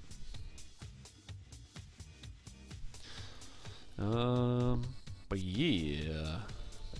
I usually start from like just fresh. But yeah, I don't know how much has been mentioned, so I don't want to like go ahead and just be like, yeah, this is exactly what the enhancement's going to be. But if he said that it's a thing that gives you healing amp when you drink a potion, it does in fact, it is a thing that, you know, when you drink a potion, it does give you healing amp. I guess you can say that. Oh, that's because the song is just really quiet. One of the things I can say I did have a hand in is that it's not healing amp, it's healing and repair amp. I don't know if I can say that, but I assume I can. Because I am super fed up with the way Warforged are treated as like second-class citizens of Stormreach. So think about it this way. So like when they think of making an item, they're like, hey, damn guys, let's make an item. What is it gonna have? Well, it's gonna have this stat and this stat. And it's like, oh, let's also make it have healing amp. Cool. And let's make a new item. Let's make it have devotion because it's for healers. Cool. Let's make this and that. And then you're like, okay, guys, where's the reconstruction item and the repair amp? Where's the repair amp? And then they're like, what do you mean repair amp? What's that stat? I've never heard of that. And I'm like, what? What do you mean? You don't know what the repair amp is? What are we happening? So, it's something I got very frustrated with. And so, I'll wait for everyone to get in before we start running, because this one you gotta stay together. You know, I'm like, that just blows. I made an entire video about it. It's on my YouTube channel about why Warforged kind of blow, especially when it comes to like healing effects, because they're not taken into consideration. So think about an effect like the Barbarian. So Barbarians get an ability called, like, the 3 abilities that heal themselves. They get increased metabolism, which, you know, essentially allows them to heal while they're raged. So while they're raged, they get fueled by their metabolism. Cool, sounds good. But while they're raged, they get healed by their metabolism. So essentially they just, I guess, regenerate quickly or something is the whole idea behind the ability. But more importantly than it just being that one, the next one over is called Weapon Bond. So in the Occult Slayer, you form a physical, or like a, sort of like a physical magical bond, a spiritual bond with your weapon. And that bond is what makes it so that your character can, you know, do special effects. So using your weapon bond, you can like deal bonus damage, or you can, you know, whatever. You can do all sorts of different things, which is cool. But the big problem is weapon bond also allows you to heal. But for some reason, weapon bond is positive energy healing, which makes no sense to me, because if it's a bond to your weapon, you would think that Warforged, a weapon, would bond to their weapon a little bit more, and that it wouldn't be positive energy healing, that the Warforged could reconstruct itself using this weapon bond. But nope, it's positive energy healing, because why would you even consider for a second that it would not be positive energy healing? So, Warforged get shafted again, and then finally you have Blood Strength. Blood Strength is the Barbarian ability, where it makes it so every time you kill a monster, you heal for 20, which scales with Healing Amp and melee power, and every time you hit, you have a 12% chance to heal for half of your Barbarian level, which is great. Healing for half your Barbarian level is awesome, because, you know, you hit all the time. This also works with Glancing Blows, which makes it a very, very powerful ability. However, this is not the only... the issue with this is that Blood Rage... Is it Blood Rage? Is that what I said before? I think it is Anger Blood. Anyway, Heal Amp helps reduce construct penalty for positive energy healing. It does not. It does not reduce the penalty for construct negative energy healing. That is confusing. So they're multiplicative, not additive. So to put it in perspective, if I am a Warforged, I have a 50% reduction on healing. It's 50% less healing, not 50% reduced healing. That might sound confusing, like it's strange wording, but it's important. Because what that means is that if you have 50 healing amp on a Warforged, you are not going from, you know, you're down 50, now you're back up 50. No, no, no. That number is cut in half. So if you have 50 healing amp on a Warforged, then you get healed for 75% of the full amount that you get healed. If you want to get healed for full as a Warforged, you need 100 healing amp, because it's cut in half. Because it's a 0.5 multiplier on the amount that you get healed. They are separate multipliers. So what you have to do is you have to take Warforged Healer's Friend to get it bumped up to 80%, and then you're still knocking down 80% every time. So to put this as an example, if I get healed for 100 health and I have 100 healing amp, then I would get healed for 200 health, because I'm increasing that amount by 100%. And then if I'm a human, I get 100 health. Now what you would think is, oh, if you're a Warforged, well, because you're down 50, you go up an extra 100, so you're at 150% healing amp as opposed to 200 like a human. But that is not the case. Instead, that 100 becomes a 200 from your 100% healing amp, and then it's just automatically cut in half by being a Warforged. The effects are not additive, they're multiplicative. So Healing Amp has a reduced effect. And on Bladeforged, it's even worse, because Bladeforged have an additional modifier based on their race that's an extra 5% off. Now that might not sound like a big deal, that's an extra 5%, because you're like, oh, well, what's 5% between friends? But the big issue with that being an extra 5% on top of the amount that it is it reduces it again by another separate multiplier. So you apply you do your healing amp, you get your final healing number, then you half it with your 50%, and then you apply another 95% multiplication. So Warforged Healer's Friend on a Bladeforged, instead of going to, for effectively the way the math works out, instead of being 50% then into 60%, or sorry, 50%, 60%, 70%, 80% healing, instead of actually getting all the way up to like 80% healing, it actually goes only up to 72% healing. So it's even worse. So that's essentially my issue, is that there's healing amp everywhere, but that's not even the point. Blood strength, where when you kill targets and you get health, I don't understand how this is a positive energy effect, because it literally involves the slaughter and murder of people. You have to kill people to get this health. Yeah, and it works. You can test it out yourself. Play a Warforged, go get your ship buff, and slap on... okay, cool. We're going to start on House... No, Desert Caravan. Desert Caravan's the first one, so it's just in the desert. So you can do Desert Caravans next. Yeah, it's very easy to test. Just make your Warforged, slap on your Purple Dragon Knight Gauntlets for 60 healing amp, get your ship buff for another 20, and then bam, and then all of a sudden you're at 80 healing amp. And if you're healing for 100, you should get 180 as a 180 as a regular human, and then as a Warforged, you're only getting 50 off that, so you should get 130, but you don't get 130, you get 90. And then your mind is going to be confused and you don't understand why, and that's why. I apologize if I am actually blowing anyone's mind, then they're like, whoa! But that is the way that it currently works. But yeah, Desert Caravan. I can't. Yes. So yeah, so that's why something like Blood Strength, as I said, the reason is because thematically it doesn't make sense to me. The whole point of Blood Strength is that, yeah, it does increase it, but the problem is the increase is still reduced, right? So like saying that Healing Amp makes it better is not a very good solution, because Healing Amp and then also 7 action points makes it decent. Exactly, that's one reason nobody plays a Warforged. People could deal with the minus to stats, but just having to handle like all the extra the extra baggage of, unless you can repair yourself efficiently, you have to go ahead and you put 7 points into healers or in the Warforged tree to get Healer's Friend, which a lot of people, specifically barbarians, don't do. Barbarians will not do that, because if you're playing as a barbarian, why you would rather have 39 points in Ravager, so you can get Blood Strength, and then 41 points in Frenzy Berserker, so you can still get Storm's Eye, and have the insane damage, which doesn't leave any room to play as a Warforged. Of course, you obviously have to make sacrifices when you play a Warforged, because you get the other benefits, being completely immune to, you know, energy drain and things like that. It's not like you get nothing from playing a Warforged, like, I'm not saying that. But it just is frustrating that effects that are from class abilities that are not positive are treated as being positive, right? So, and that's why I said, like, Blood Strength is my biggest example, because the whole point of Blood Strength is as you are murdering people for entertainment, you're getting your health back from pretty much renewed energy. You're just like, blah, you get strengthened. No, they took away Warforged poison immunity. They can still take damage from poison traps, and they're affected by magical poisons.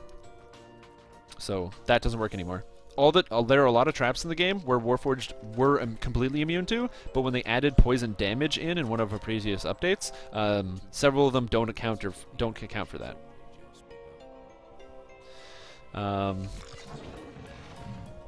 Yeah, so Blood Strength, again, where it's about murdering people, for some reason it doesn't give you repair as well, it only gives you positive. Oh, Volcor Implant, right, I have to get rid of this disease. Similarly, stuff like I said, the weapon bond, you know, where your bond, it's healing through the bond with your weapon, but for some reason that counts as positive energy, even though it's your connection with your weapon. There's no positive energy there. And even the metabolism, and this is where it's important to bring in the lore of the game. Technically, Warforged do not regenerate hit points. However, in the past, to deal with the fact that people going unconscious were essentially, it was the same thing as being dead if nobody in your party could actually heal you. Very early into the game, they made it so that humans regenerated health when they got below 10 if they stabilized, and Warforged did the same thing. And if you actually mouse over the icon that you get that has your health regenerating, it says that they're like nanobots or whatever working on you. Like your self-repair systems are activated.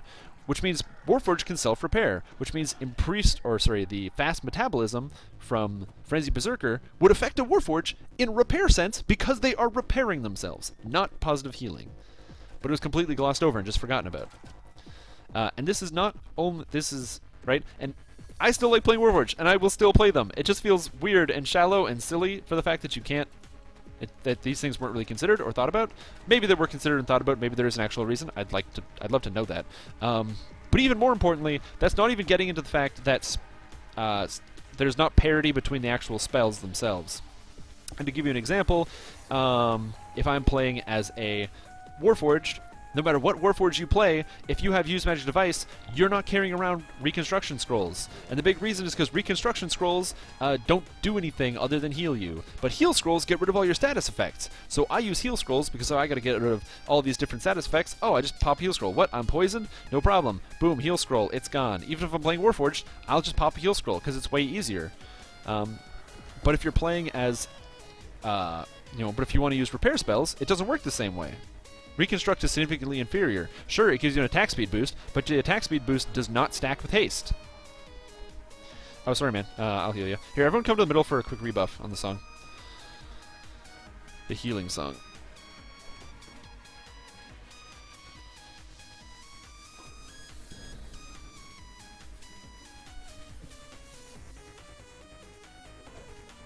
So that's what I mean. Again, it's not so much that like they're bad. It's just that they're, I guess, thought of less. Is the way I think about it.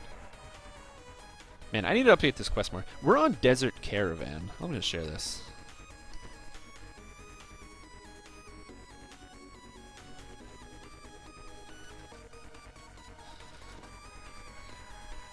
Hey, Slimgar, would you be able to hit the guys on the top shelf there on the ledge? I guess I don't have a lot of range.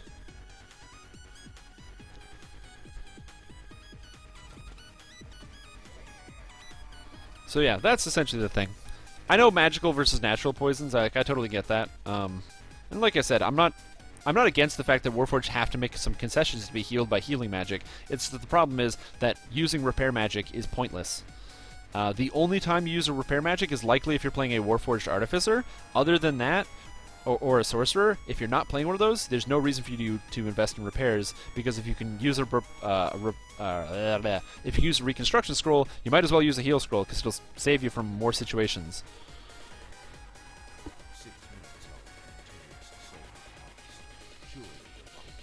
That's essentially like where my mental block comes in. This one right here, yeah. Accelerated metabolism. While raging, you heal for an extra 2d6 health points. It even says health. It doesn't say positive energy. It even says health. Or hit points. But it's positive, so. I understand why it makes sense. In the tree, there's a lot of it that affects positive healing amplification. All the cores give you positive healing amplification. Again, to make barbarians a little bit stronger. However, the issue with that, again, is positive healing amplification. Rage. You know what I'm saying? Anyway, I'll stop, complaining. And just play the game now. But that's why I'm even situations, I really wanted to play a Warforged Bard, and I was going to, instead of playing the human that I'm playing right now. But the problem is, playing a Warforged Bard means I'd have to invest points in the Warforged tree just to get healing back. Whereas playing as a human Bard, I can put points to get extra healing instead of trying to recoup some of my healing. Man, Molina's just tearing it up out here. Does he need a haste? Yeah, he needs a haste. Let's give a buff going on over here. Yeah, man, I love Warforged. Okay, think about it this way. You're going to go out there and you're going to play, mediocre at best video games out there, you know? There's no neutral healing amplification, but there is neutral healing in the game. There's several spots where it is. The first one is store-bought potions. Store-bought potions do have neutral healing. So if you have one of these suckers right here, the gold seal elixirs of superior healing, they heal you for hit point damage. So it's not a positive energy effect, which is great, because if you're Warforged and you buy them out of the store, you don't get shafted. Additionally, paladins. When paladins lay on hands, it's neutral. It's not technically neutral. There's actually a lot of bugs with paladin lay on hands. That's pretty much the only reason why I can see it, is if they use the same code they use for lay on hands, there's weird bugs you can abuse that I'm not going to tell you about to get a lot of extra healing from your lay on hands. If you're playing as a Warforged character, there's some scaling issues. I'll just put it that way. There's scaling issues. But regardless of that, there's a lot of games out there that are Mediocre at best. And all these mediocre games, you know what they don't have? Robots. You're like, oh man, I'm going to go play Lord of the Rings Online. I'm going to be as a hobbit, a brave hobbit guardian, standing up for the people of the Shire. You'll travel all the way across, the Lone Lands and the Trollshaws through the mines of Moria, stuff like that. You'll be able to do all these crazy adventures, following down Frodo and the team. But you're not a robot. You're some chump. You're some 3.5 foot tall little guy that's like, yeah, I got like a big shield and armor. And then if they got transported in the DDO world, there'd be some Warforged who would like pick them up by their head and just look at them and then crush them like a can of soda. Okay? Like, you can play robots in this game. Did I tell you that? Did you know you can play robots in Dungeons & Dragons Online? Yeah.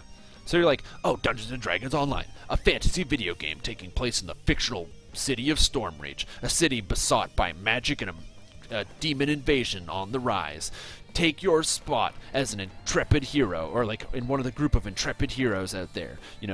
Johan, the human cleric, follower of the Silver Flame, and it's like Annette, the gnome illusionist or something, and it's like all these different characters, and it's like, and then you have Smash, the Warforged barbarian, the 7.5 foot tall robot that just killed the boss anyway, before anyone could even get there. Like robots, dude. All right, there's a song, or there's a cartoon some of you guys may have watched as you were a kid. Let me see if I can get it here.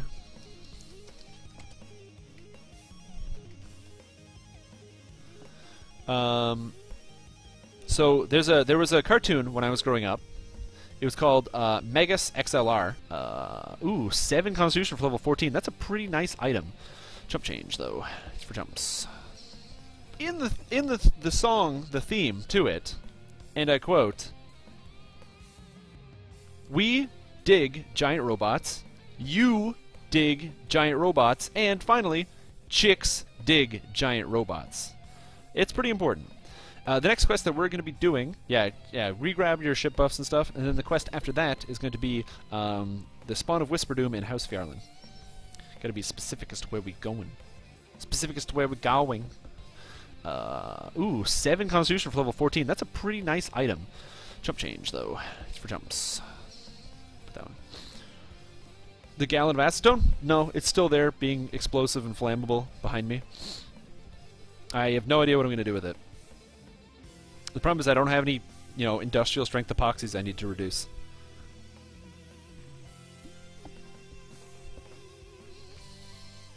Yeah, I have freedom of movement, so I can pass it out.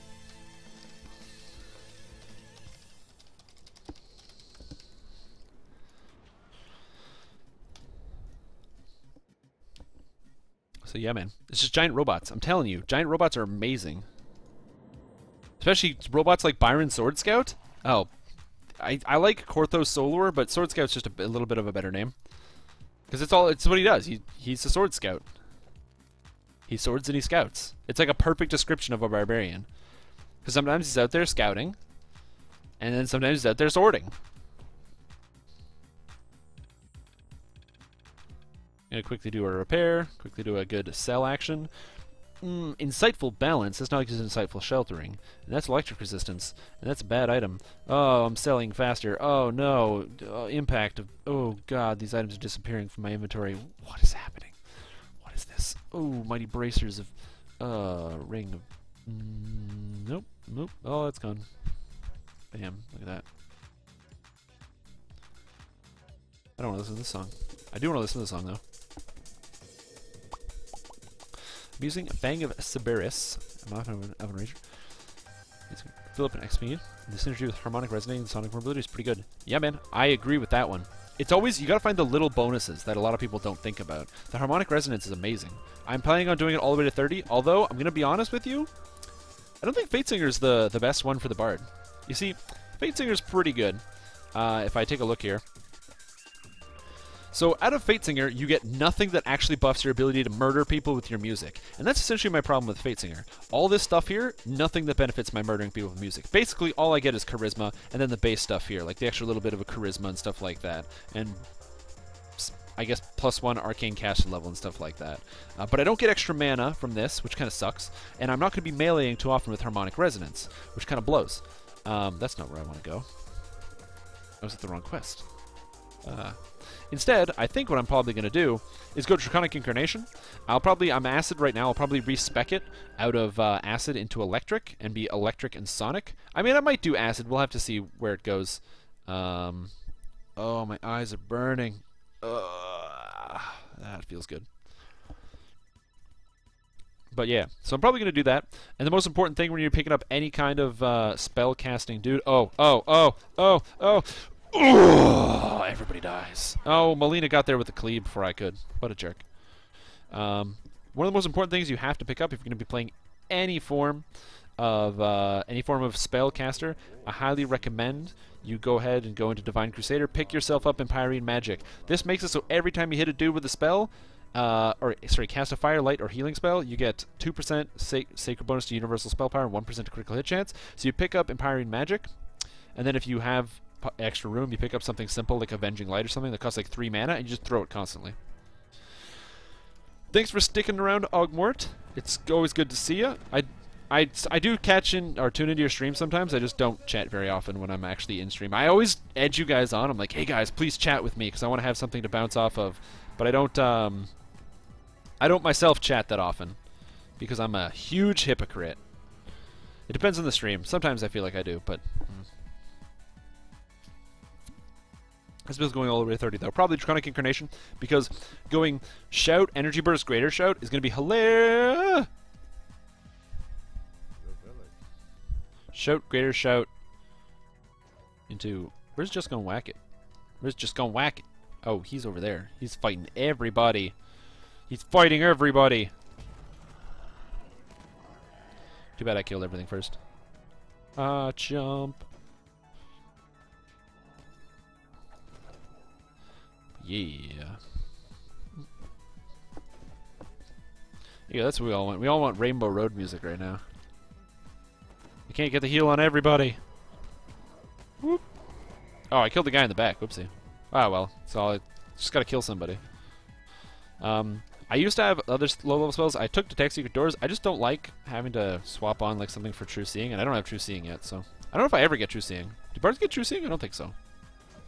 Although, now that I think about it, I don't actually know. I feel like I should, because I say stuff like, Bard is my favorite character class, and then I just don't know anything about the class. I do know that I can hit for 700 damage.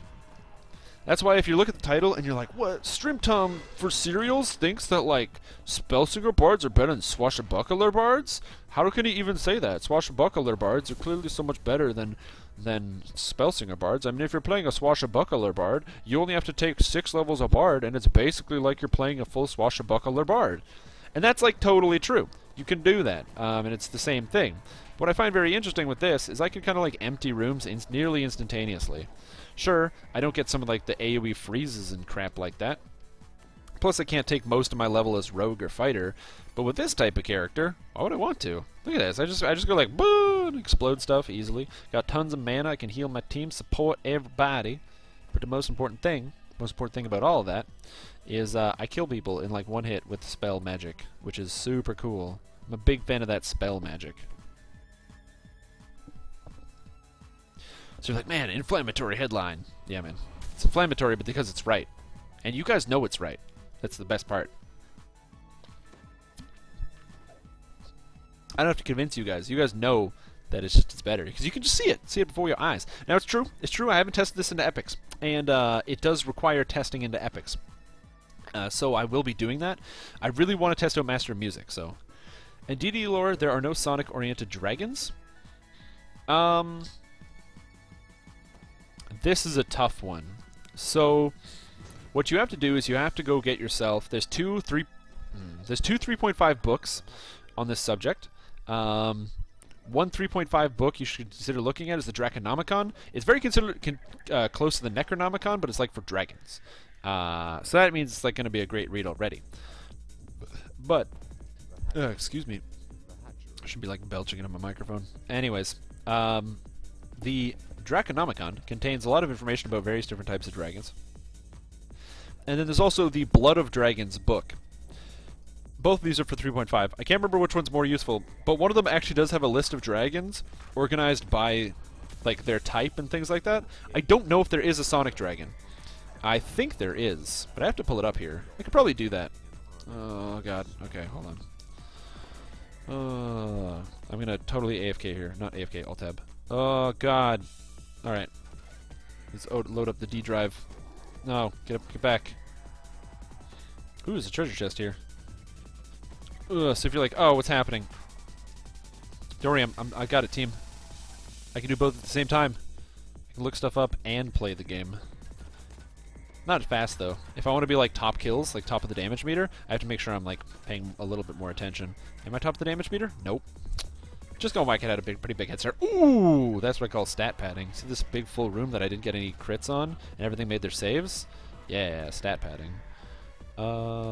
Source material. There we go. D. Dragonomicon.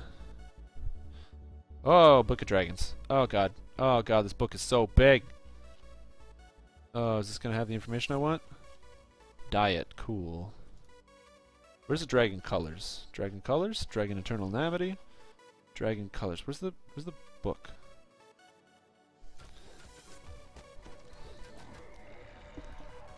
Dragon's body.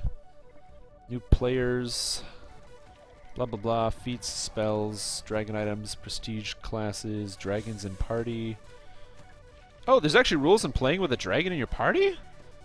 Man, I should have like read this book instead of just saying no to the guy that wanted to do that in my campaign. He's like, "Can I play as a dragon?" I'm like, "Oh, you mean like a half dragon?" He's like, "No, no, no, no, no, no, no. I want to play as like a dragon." I'm like, "No. No, you can't do that."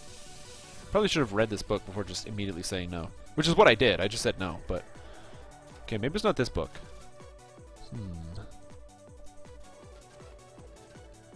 Yeah, find it. If you can figure out which book it is. Because there is a book I referenced. It's one of these ones.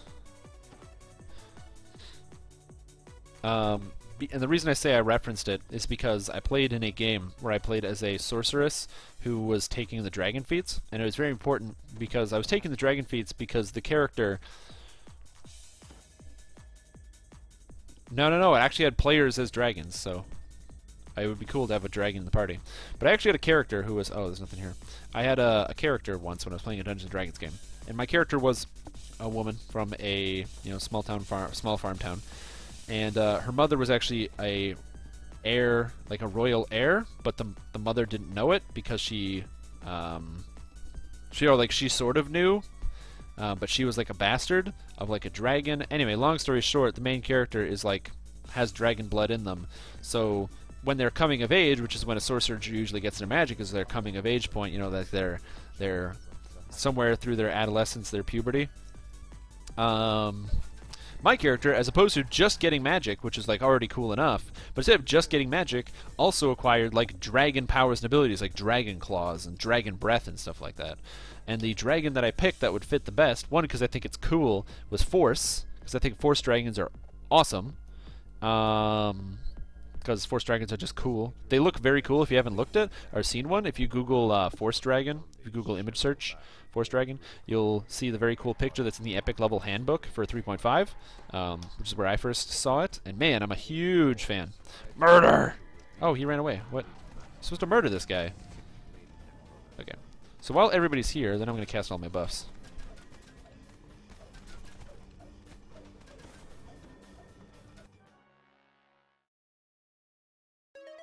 No. No. No. Yeah, it's a good song. So I played it myself as a character who was like had slight dragon powers. Again, the reason I picked it is largely for like flavor, because I think the Force dragons are cool, and also so that way I could have like some better selection over certain spells and things. Oh, you found her already? Southwest. Yep, southwest. Nice. So yeah, dragons. I don't know if there are any Sonic-based dragons. I just know in DDO there aren't.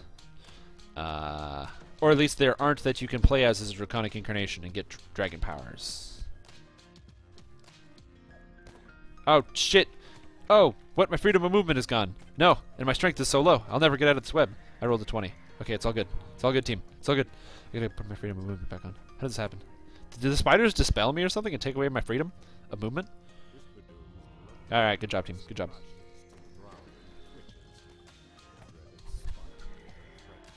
Treasure chest. Oh, it needs lockpick.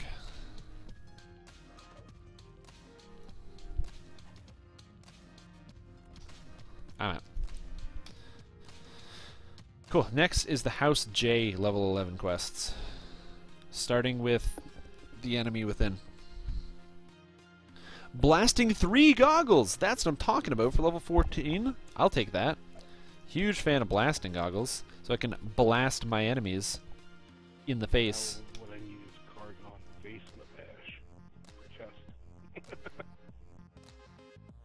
Yeah, I've always wanted to do the half orc, so you can do like the lock picking with your fist. Hey, what do, Virtual Gib? How are you doing today? What's the story? What's the scoop? What's the score? How's it going? How's your day doing? Maybe I should just calm down. I'll just stay calm. Okay, guys, I'll just stay calm. All right, so we're gonna do the quest Enemy Within, and this quest today, it's pretty exciting. The whole premise behind this is that there's Annabelle de Durasco there. Annabelle de Durasco is the woman that you save in the Necromancer's Doom. She's not really an important character, but she is a part of the story because you do rescue her on Korthos Island from the quest Necromancer's Doom, where she is, of course, being held by the evil necromancer Jacoby Drexelhan. I'm not sure at which point he became an evil necromancer, but at just some point during the Korthos storyline, he became an evil necromancer. Anyway, and so you save Annabelle de Durasco, and then Annabelle de Durasco, who had been kidnapped before, has now gotten an affinity for understanding kidnappings at a higher level than some other people might understand. And so, the Enemy Within, the premise behind this quest, is that Annabelle de Durasco has become aware that many delegates have been captured, and so you have to go free them and save their lives. Now, this quest is absolutely wonderful if you happen to have fire-based weaponry. Ooh, baby, look at this. Oh, sonic damage. It's not fire-based, but I mean, it gets the job done. But if you do have fire-based weaponry, whoa, picking up everything. Fire-based weaponry or spells, any kind of fire, this is going to be your favorite quest in the game. This quest, on top of the one in the orchard, that I can't remember the name of, under the tree, I do it every life, I just don't remember the name. You know, the one with the two brothers, and the Doom Sphere, and the ice monsters, and the frozen abyss. It also has amazing music if you've never listened to the music that's in there. Ooh, I like that. Full room clear.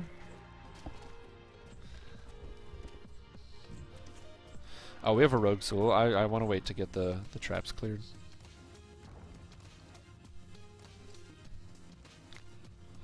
Yeah. I'm going to drink my beer while I wait for the traps to get clear.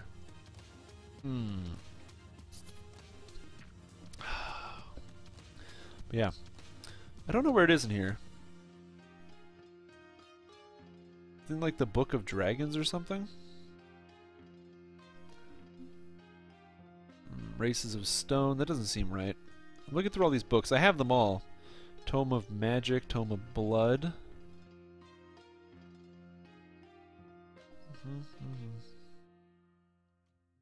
Oh, Races of the Dragon. I think that one sounds right. Oh God. Oh, it's so hard to use. Contents. That's what I want. Ooh, I can't read this. Let's make this bigger.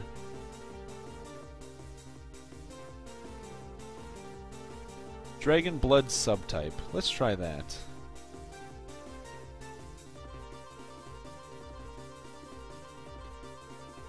Let's...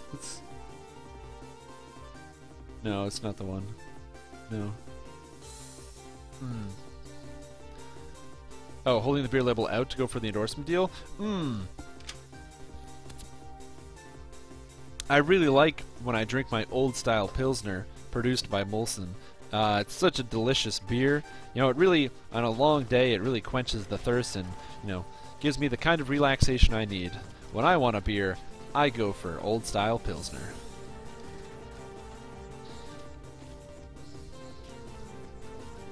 There you go. And now I'm just going to wait for the money to roll in. Don't worry, You guys are going to have to tell me where the trap boxes are, because I haven't played in so long.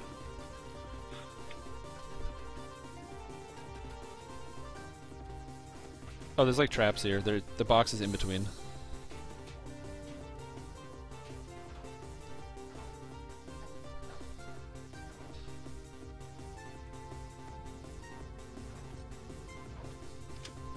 do this.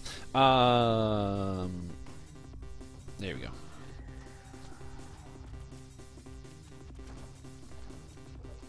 Twitch isn't working. No, dude, that's terrible. Oh man. If it makes, well, oh man, I wish I could like change that and make your Twitch work, but I just can't because that's not how the internet works. What are we missing? Oh, one dude.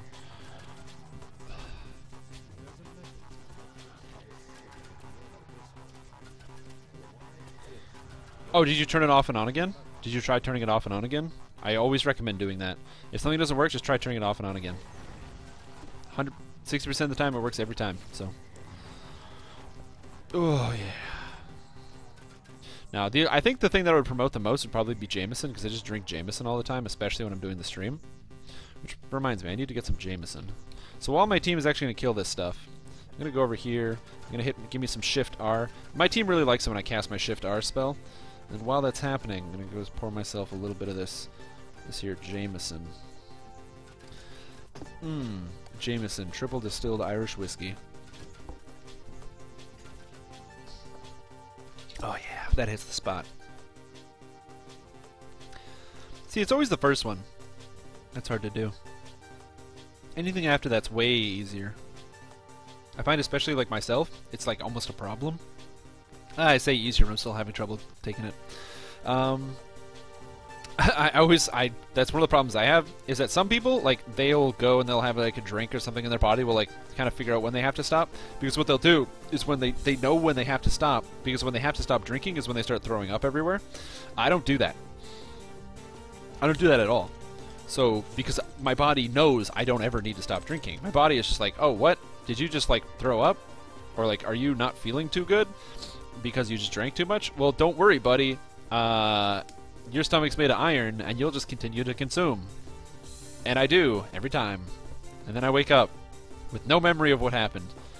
Then in my living room, or not in my living room, in my hallway, we have a chalkboard. And the chalkboard is reserved exclusively for when people get drunk, you just write down what they say, and when they don't remember it, you just remind them in the morning, being like, hey, do you remember when you said this? And it's like,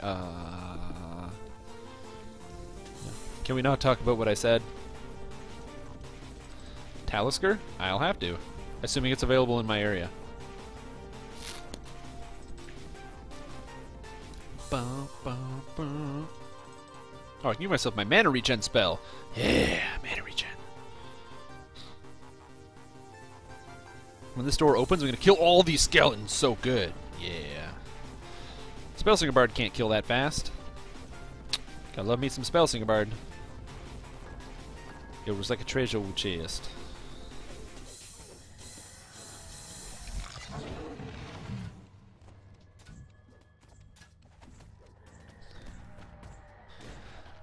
Talisker. I'll have to give it a shot at some point. The problem is, this Jameson was a gift. A gift is great because I don't buy a lot of alcohol because I don't have ton of the monies, you know. I gotta save my monies for the honeys, if you know what I'm saying. I gotta make sure I got the money for the women. As Homer Simpson says it, first you get the sugar, then you get the money, then you get the power, then you get the women. So, you know, I'm trying to use my money to acquire the power, then acquire the women. Orange dragons are Sonic dragons. Interesting. I mean, I've never heard of that before, but that doesn't sound wrong. So.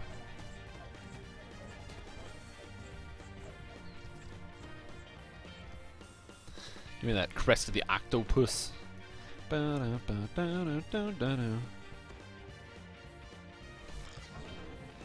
Wow. Can I get this all in one? Yeah! All 8 in 1.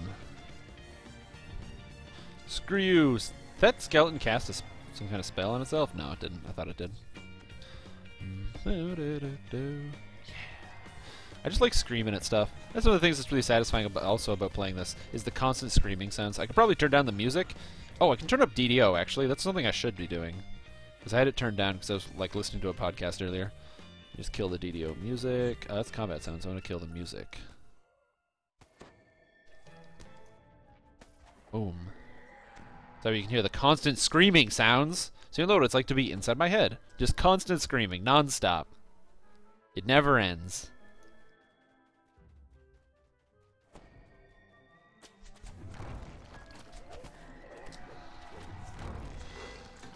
Get some of the good stuff and stick to DDO.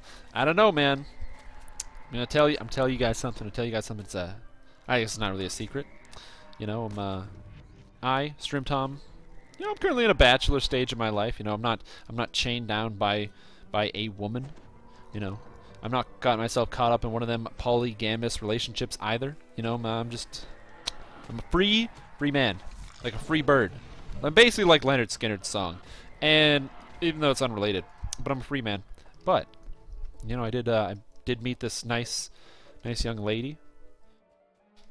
We went out a couple days ago, hit it off. I thought it went pretty well. You know, so you know, who knows? Maybe things are turning up for your old pal Strimjam. Ooh, might go on a second outing. You know, we'll see how it goes. It's difficult because the problem I can see with a lot of people how they'd want to that I want to date and stuff is that they'd have to actually consider spending more than like small amounts of time with me, like more small amounts of time. Like you guys only have to see me once a week, so that's why you're not like, oh my god, this guy's like totally intolerable, because you only see me in small doses like once a week. So it's like no big deal. But could you imagine if you saw me like more than once a week? Oh, I wouldn't want to subject anyone to that. But apparently some women can handle it, so. Howling dragons? That's interesting. That's another thing I was also going to note. I'm getting almost no lag. Just nothing. Nada. Zip. Zero. Zada. Zippity-doo-dah. Who got the crests? We should bring them over here. Getting no lag whatsoever. So that's kind of cool. I'm very happy with that.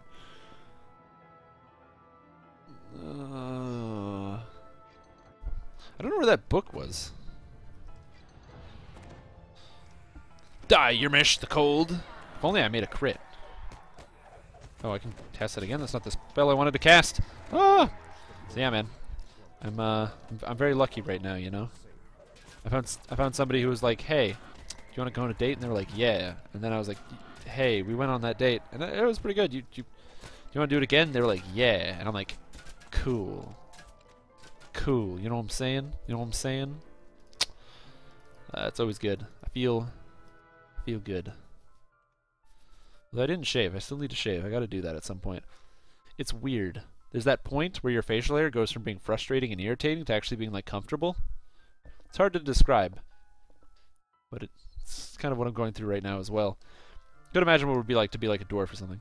The next quest will be the one at the north side with the hobgoblin and the Gate of Nightmares.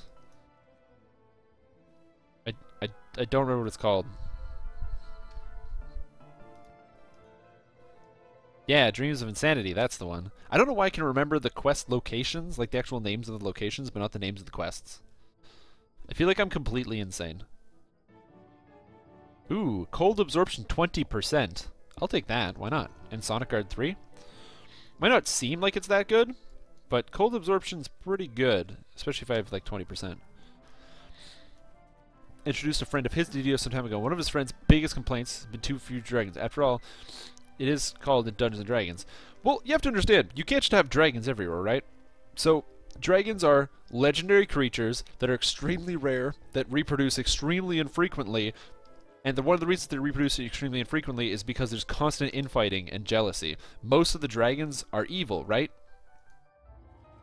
So, if you're playing Dungeons and Dragons, most of the dragons are going to be evil. Most of them aren't going to be. They're not great at sharing. You know, they're not very cooperative. Stuff like that. They're very territorial, and then on top of that, they're extremely powerful. So there can't be a lot of dragons, because if there was a lot of dragons, there'd be dragons everywhere, and then there'd be no people. And then if there's no people, the dragons don't really care about anything, because they don't have like people to make the piles of gold that they would like to collect. So. The way I think about it is, yes, there's not a lot of dragons, but I mean, there's a dragon on Korthos Island, And then the next dragon after that is in Mired in Kobolds. Then the dragons after that, there's 3 dragons in Giant Hold Tor. Oh, no, there's also Vila the Red Dragon, of course, which is, you know, a dragon. So you can't forget about Vila the Red Dragon.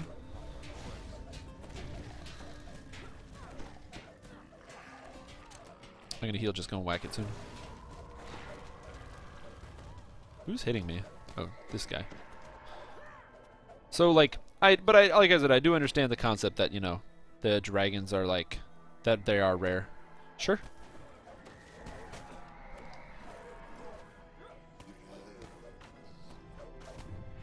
And it does kind of suck when you start playing the game and you're like, Dungeons and Dragons, where are the dragons? But like dragons are rare because they're like hard to kill and they're dangerous, right? Like, I don't know. Think about it if like that's why you spend most of your time doing dungeons and things as opposed to dragons, because dungeons, anything can really be classified as a dungeon. You could consider like almost like a shop, like if you go into a shop, if there's some kind of event that happens there where you have to fight monsters, it's probably a dungeon or some kind of silly tile puzzle, even if it's just like a regular shop, which a lot of quests happen to be. Well, not a lot of them, but some of them for sure. Think about a quest like Yalthun's quest in the harbor, in the Harbinger of Madness chain. That quest is absolutely awesome. It's so cool, right? Where you get to go into like the Mind Flayer's house. He has all the sculptures everywhere. It's really cool, but at the end of the day, it's not a dungeon. It's just a mansion. But it's like totally a dungeon, and nobody would dispute the fact that it's a dungeon. I mean, yes, there is some validity to the fact that it's just like a linear path with like, or like, you know, a branching out area that you explore and then deal damage to monsters in. But you know what I mean. But I can understand your friend's complaint. What you got to do is you got to tell him, hey man, it gets better. You know, the really cool shit. That's like you're talking about your raids or your really intricate dungeons and designs. Got him. Got him. It's all about your very, very cool dungeons and things. I'm trying to think of like good ones to as an example. Like one of my favorite dungeons in the game that is pretty much just straight it's like pure DDO. Like if you could inject DDO into your bloodstream. One of my favorite dungeons by far is the Pit. And I love the Pit because it's just something you can't do in other games. It's just something you can't do in other games. You can play DDO all you want, or you can play any other game out there, any other MMO in the market, and you can't get a quest that's like the Pit, because the Pit is convoluted, it's frustrating, it infuriates players, it's confusing. The map is like, it's literally like a hand-drawn map that you would get from your dungeon master if you were actually trying to do that on a piece of, on a table. So yes, the map is frustrating to deal with, but that would be literally, okay, you're playing Dungeons & Dragons around a table with your friends, and a guy says, hey, I need you to restart the intake system, here's what it looks like, and they give it to you. And they give you a map, and that's the map that you get for the Pit. It's detailed, it's marked out, it doesn't tell you floors, it doesn't really explain what's going on, and you just gotta figure it out as you go. Like I said, it's frustrating, it's infuriating, it's full of puzzles and jumping segments and climbing segments.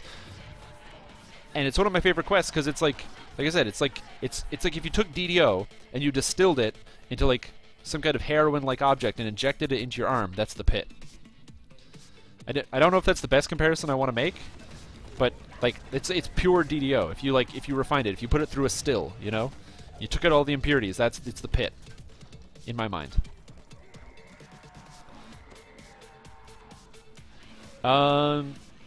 Maybe I'm not gonna lie. I've never done Temple of Elemental Evil Part 2 because I couldn't figure out how to beat Temple of Elemental Evil Part 1. I don't remember who did it. Was it Nobom? Or Nobob? I don't remember who did it. I remember watching the interview for it and how they talked about how the Pit was essentially almost like a throwaway dungeon. How they realized they're just like, oh no, we probably can't do this. So they were gonna throw the Pit away. Like the story behind it's really cool. How they were like, yeah, we're pretty much just gonna throw away the Pit because they didn't think they could actually do it with like their budget sort of.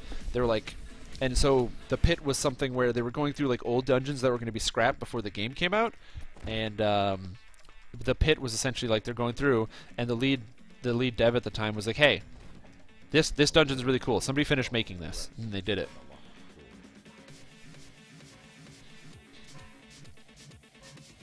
Okay, they're not done yet, so I'm gonna go help them.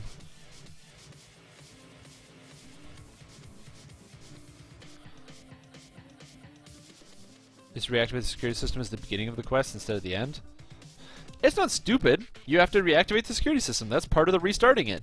It just makes it harder because there's all those traps going off now and you have to deal with the security. If you activate it at the end, then you wouldn't have to deal with the security. And it wouldn't be as challenging or as frustrating. So, yeah, I really like a lot of the narration in a lot of the quests too. Like some of my favorite lines are in a bunch of certain quests. Like in Delira's Part 1, right at the beginning, it's narrated by Gary Gygax, and he has this really dry tone of voice, almost like you actually have like a dude narrating it. So as opposed to like a in-character narrator, you have a guy who's just sitting there like, eh, whatever, like, you know, doesn't really get into character, but just kind of like reading off a script. And it's awesome because there's a line where you go into a room and you pull a lever to lower a bridge. And it's a very small room. And when you pull the lever, Gary Gygax goes, it's like, after pulling the lever, you hear the distant sound of, or you hear the sound of the bridge dropping, followed by the less distant sound of the doors slamming shut behind you. Because the door slamming shut behind you. It's the less distant sound. Because your character, you clearly hear the sound far away of the door slamming, or sorry, the bridge, but then you also hear the less distant sound of the door slamming shut behind you. Like, what a way to describe that, less distant. I don't know, it's just, there's just something about that. I just find it really funny.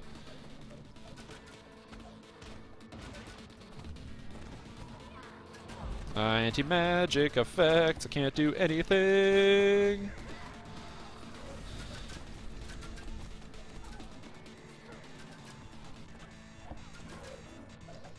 I heard the oh yeah.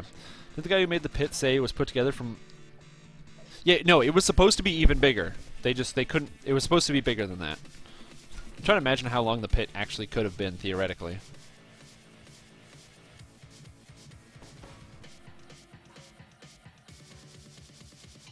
Elminster has an interesting amount of narration. It's not my favorite narration. It depends. Okay, so I like Elminster's narration when it comes to, like, the King's Forest stuff. I actually really like it. The fact, like, some people don't like the little narration bubbles or whatever, where, like, you go into the explorer areas and instead of finding locations, you find the little notes that tell you a story. I don't like that entirely because it's not in order. There's no way to get it in order, and you also have no idea where they are, and some of them are really obscure. Like, there's no hint that tells you where they are. It just tells you the total amount. So unless you look at a map, you're not going to find them all on your own. You'll never find them all on your own. Like, I dare anybody on planet Earth to go through Stormhorns and find all those stupid little narration things. I really like the Stormhorns. I think it's a super cool area. I like the way it's set up and designed, but you will never, ever, ever find all the stuff in the Stormhorns. What? What? What? I just slid down the ladder! Anyway. But you'll never find them all. Unless you use a map. But if you actually, you know, read it and go through it, it's really cool, and it's a lot of fun. I mean... Can't cast spells! Wait, I can still use my spell-like abilities while in a bewildered field? Man, that's broken. Like, actually, I don't think that's working. But yeah, I like a lot of the narration things. Like, the King's Forest, it's cool how, like, Elminster will tell you the story. I really like the ones where there's double. If you haven't done the Necropolis, where you go and you find all the narration bubbles, I really, really like the Necropolis one. The story of Vol and how Vol came to be. And then also the whole thing with, like, the abbot and how he was, like, trying to steal her power, and it goes through the whole shebang. I really, really like that storyline, and I thought it was really cool. You don't get a lot of it when you actually just play the game. And then also, similarly, I really like the Thunderholm narration as well. It kind of explains, like, what's happening between, like, the Netherese and the rest of the people, or, like, why the Netherese are in there with the Cult of the Dragon. If you haven't gone a chance, a lot of the Explorer areas are very fun. If you're just bored and you're like, man, I played the game so much and I don't know what to do, just go to the Explorer areas. It's really cool. Oh, I guarantee you they will. There's a huge demand for it. I don't know for certain. Girdle of Faith? Named item. Oh, that's cool. You want it? No, thank you. That's just a very cool item. But yeah. My phone keeps buzzing and I do not know why.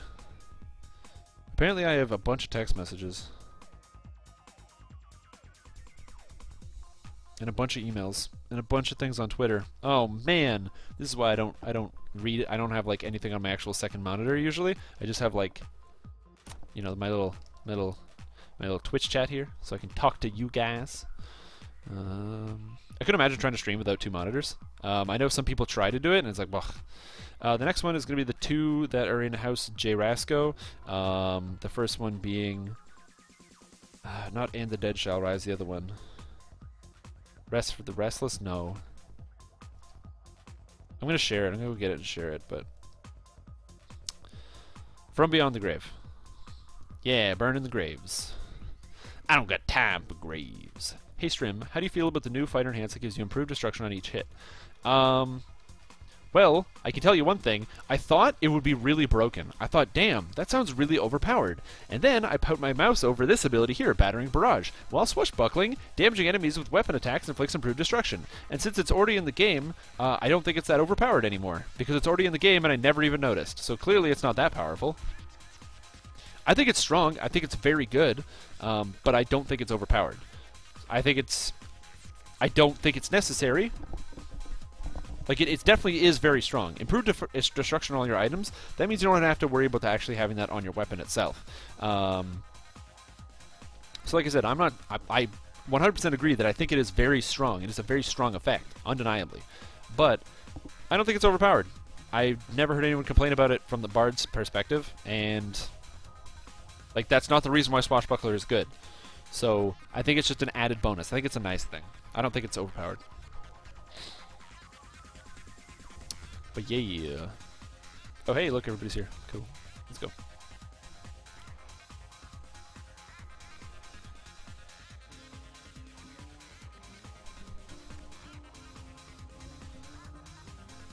So the trick with this ones is I've shown this off many times, maybe on the official DDO stream and maybe not. If you don't stand on this little box here, if you don't touch this box, by the way, all the extra skeletons don't spawn, and you can just do it. It's super easy. But yeah. I agree with you. Vulnerability would be much stronger, but the thing is, vulnerability is much stronger than improved destruction. So, destruction gives you 1 off of their armor class every time you attack them, so it's effectively like almost like a 5% chance to hit, which increases your damage. And it also reduces their fortification by up to 20%.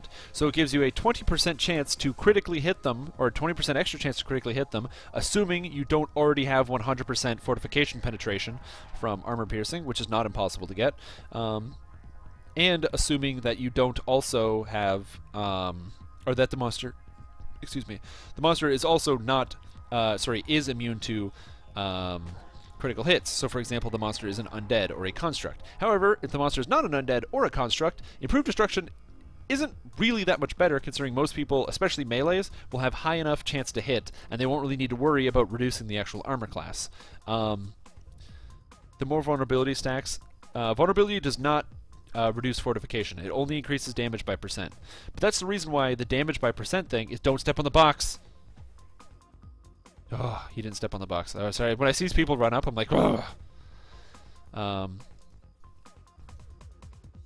do you mean the less DR you have? I don't entirely understand that. What do you mean the less DR you have? Like damage reduction? Yeah. Like the way I think, think about it this way. If you have vulnerability, vulnerability will always increase the damage by 20%, whereas fortification reduction can situationally increase the damage by 20% and synergizes better with certain builds. So I think I would prefer to have the improved destruction, because the improved destruction requires you to optimize it in a better way. Sure, you can just slap it on and it'll always be kinda good, but it's not going to be as good as actually having vulnerability. And additionally, it's not always strictly better, again, in situations where it's not. Howling, Pyroclastic, and Rust Dragons. Rust Monster Dragons? How do you fight that? You don't. You just start crying. You just start crying constantly. Oh, I can mesmerize these guys. Yo, when they spawn, I'll just fascinate them. I love that. Fascinate. Save. 51 will plus D20. Oh, that's interesting. It's not so much that they lose their DR, though. It's that... that's an interesting statement. Hey, where's the entrance to this quest? It's inside Delaris Graveyard.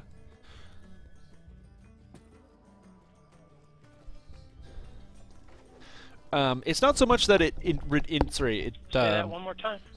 Delaris Graveyard. Oh, okay. I had like an arrow for a second there, and then it disappeared. Yeah, we're almost done, so hurry in, because the boss is about to spawn. Yeah, a friend of mine just called me up on TeamSpeak and distracted me. So. No worries. We'll try to hold off and kill the boss. It's not so much that they're losing their DR, it's that your damage is able to overcome their DR. So think about it this way. If they have like DR5, so say they have DR5 and you're dealing 10% more damage, it's hard. It depends if they have a percent. No, if they have a, it depends on whether they have a flat or percentage-based damage reduction. So, oh my God, I almost died there. Stupid Death Shade. Okay, so if you have a monster, certain monsters have percentage-based reductions. Hey, what's up, Shoe Heels? Certain monsters have percentage-based damage reductions. So, as an example, if you have a monster like what are those skeletons? The Bone Shriek skeletons. And the Bone Shriek skeletons, they're like regular skeletons, except they have a damage reduction to fire. And it's a percentage-based damage reduction. It's not a flat one. If you apply vulnerability, when the vulnerability, their percentage, it's like a 15% reduction or something. If you can apply fire vulnerability beyond that 15%, it'll go from not being reduced to then being weakened. So, you built it out of chat right now? Guy that did the pit is Torque. Hey, there you go. Let me see.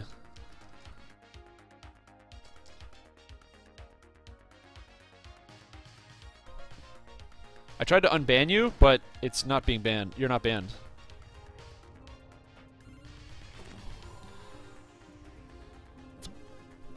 Wait, your chat is also being filtered out, Virtual Gib? That's weird. I can see both of your guys' chat.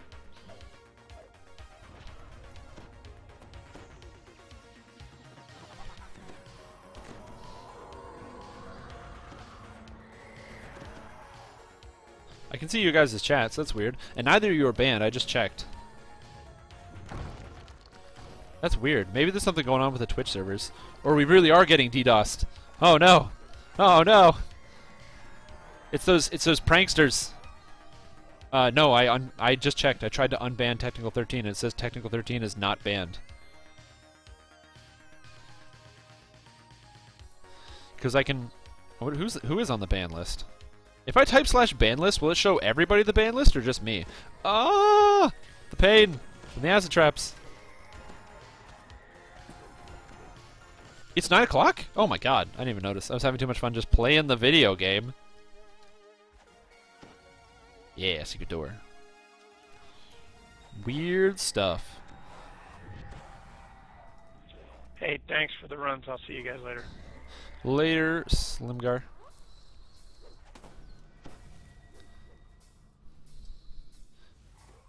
I don't know what the difference is then. I have to skip this song. I have to get that one off my list. I forgot I have to skip that one. Don't worry, Wizen Man. I'm not going to ban you. Not today. Although I'm surprised. Usually you come up and say like, hey, what up, nerds, or something.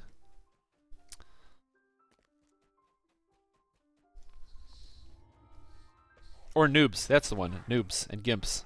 You call me a noob and a gimp, but I'm just going to tell you, you're going to be out there playing your swashbuckler, your swishy backler, and you're going to be like, oh, swashbuck. And you're not going to realize that the damage that you deal is actually significantly lower than the damage that I deal, and that your character's bad. And then you're going to have to go delete your character. And that's not my fault. That's your fault for playing a bad character, so. Hey, look at that. Everything's working. Welcome back to the Twitch chat. The tower's summit seems forever. See, one of the things that I really like is the fact that if you go on Twitch and you watch like a VOD, it now has the chat replay, so you can actually see the chat as the VOD's going along. So if somebody's reacting to the chat but they don't have it on screen, you can still see the chat reaction, which is really cool. Hold on, I feel like this is important. Oh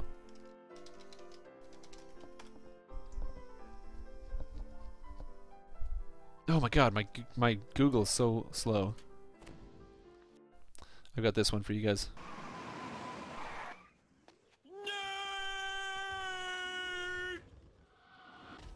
You go. That's right, there are nerds here. Everybody get out your pitchforks.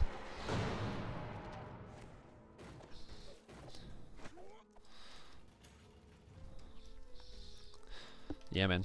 The best, my favorite was the so when Lord of the Rings Online was in beta, there was a huge amount of community, which was essentially what people referred to as unlovingly as the lore Nazis on the forums, the beta forums, because there were people that were basically very upset that some parts of the lore were not exactly as they were in the book, and so they would get upset and they would post all these different things that they didn't like about the lore.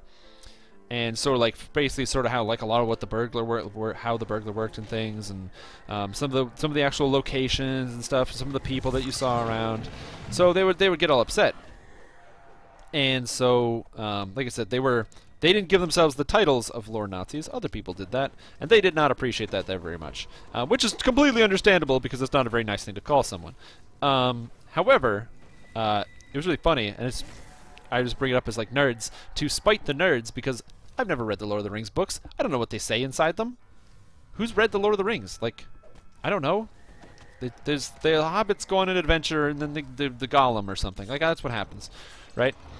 But I don't know. I never read the book, so I don't really care about the lore. So when I saw these people complaining about the lore on the forums and stuff, I was just like, I was like, oh, okay. Well, this is interesting. So my first character was a burglar called Lore Ninja, because I was gonna be the ninja from lore. And I would be a sneaky badass who would kill people and be an assassin.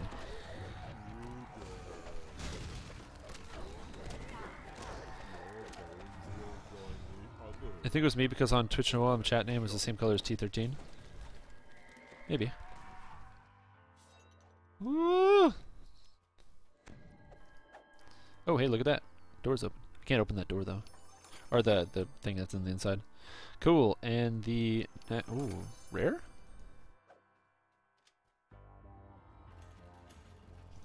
I don't know where that was.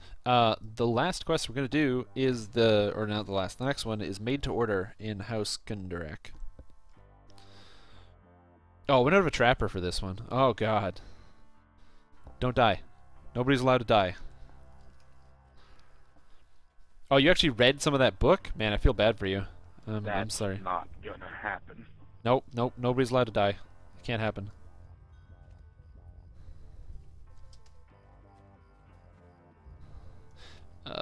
Let's go through Made to Order.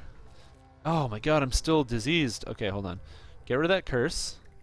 And whip out my scrolls of heal. Beautiful. Takes care of everything. Made to Order. Made to Order. It's in here somewhere. Just give me a second. I'm gonna find it. Dragon's Horde. For Made to Order. There we go. Sometimes finding quests in that list is just really hard. I wish there was like a search you could just type it in. That'd be nice. That'd be a good feature. A good feature. Ah! I also don't want to listen to the song. This song's good though. Yeah, I've never gotten through any of the Lord of the Rings books. Not gonna see me doing that. I don't read books. That's not true. I do read some books. There's actually a post on the +6 charisma ring. That's what I'm talking about. It's extra charisma, yo. Do I need extra charisma? Oh well. When I turn 14, I'm basically gonna equip a new charisma item, so I don't really care about this charisma. Dire resonating ring. I'll just take that. Whatever. I don't read a lot of books. A book I do recommend if you want to know more about the Eberron lore, you can go ahead and try to find. Let me just get this dragon out of the way. You can go ahead and trust yourself one of these books. This book right here, the Eberron campaign setting, is going to teach you a lot about the things that are going on in Eberron, the different stories, the characters, the people, the actual mainland, because the place that Stormreach is not the mainland. This is like the Isle of Madness that people don't go to because it's a horrific, awful, horrible place, as you can tell by the amount of adventures that we get up to, as your standard adventurer. However, there's a lot more to the world than just that, and there's a lot of books that kind of go into the details. There's some series that are better than others. My favorite one is the Dreaming Dark trilogy by Keith Baker. It's a fantastic book series. It basically details a group of soldiers at the end of the most current war, which ended with almost like a cataclysmic effect where an entire country exploded and everybody died. And it was such a massive magical explosion that the land is all like, there's like living spells and stuff just roaming the land trying to kill people, and it's just horrific. And nobody lives there. It's basically like burnt black. And it's a great story. I highly recommend it.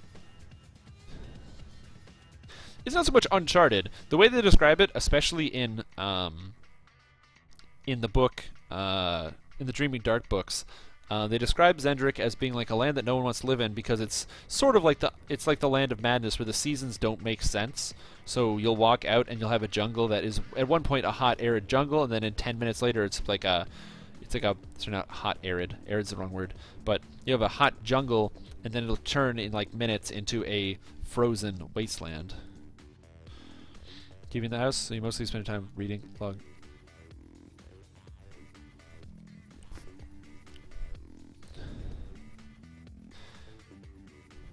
Yeah, it's true. It's different though, I guess. I don't read that often, but I wouldn't say that's entirely true. I know a lot of people who are my age who definitely had TVs when they were growing up, and then they like to read as opposed to watching TV. I just don't really like to read or watch TV, if I'm being honest. Like, the last show I watched was Breaking Bad. So one, that dates me as a person, but two, it's a really good show. I just don't watch TV that often though. Instead, what I do a lot is I just play video games. I do a lot of reading, but I just not like text or like book reading. I read on the internet, you know, because I like to keep up on stuff, whether it's publications. So like, thanks to my school, I still have a subscription to both Science, Nature, and PubMed, so I get to read all those things whenever I feel like it. So I do every once in a while and just browse to see what's out there. Sometimes hit up news publications, make sure to check out DDO forums and things like that every once in a while. And I spend a lot of time reading stuff on Reddit, just because it's text-based. Anything text-based is easier.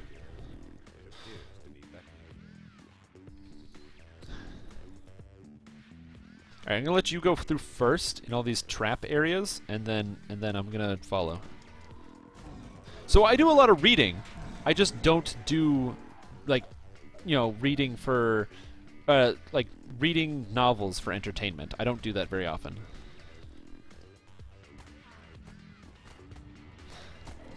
Because reading novels is just not my thing. I'd rather play video games, you know what I'm saying?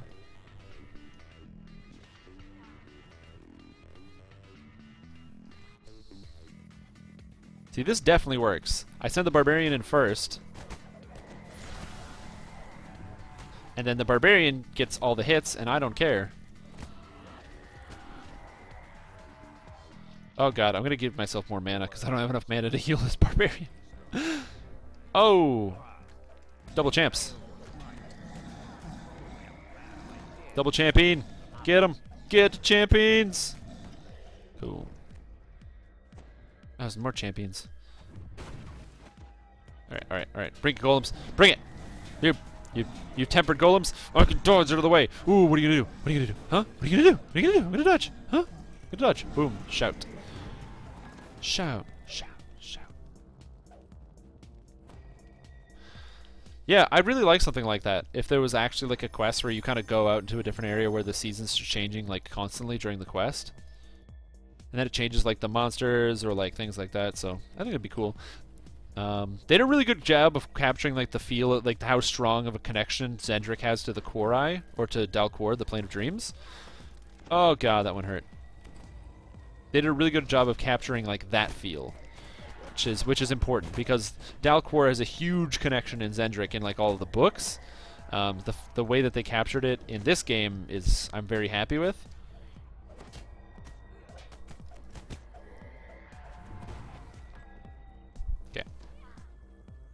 Where's one? Cool, and I can just run down this hallway, not worry about it. Get the full group stun. That's what I'm talking about. Whoops, I wanted to heal the dwarf. Okay, alright. So now we gotta go kill all these golems. Yo, let's clump up and kill all these golems.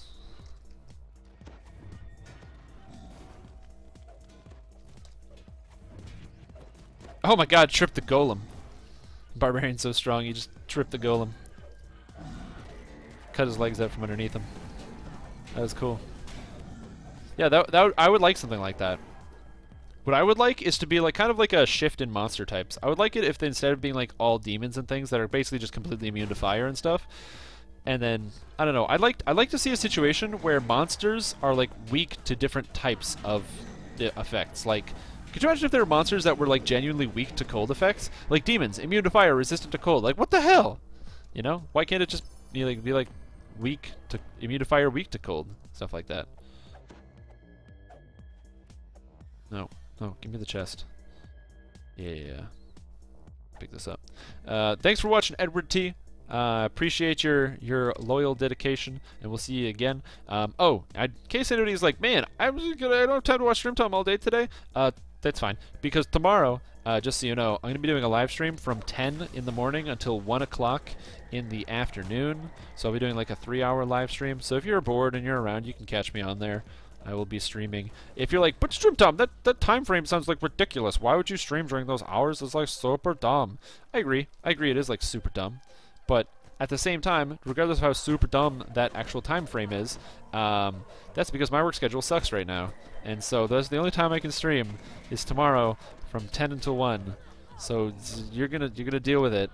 And you're gonna watch it. You're gonna be like, damn, look at this stream that I'm watching. It's like so good.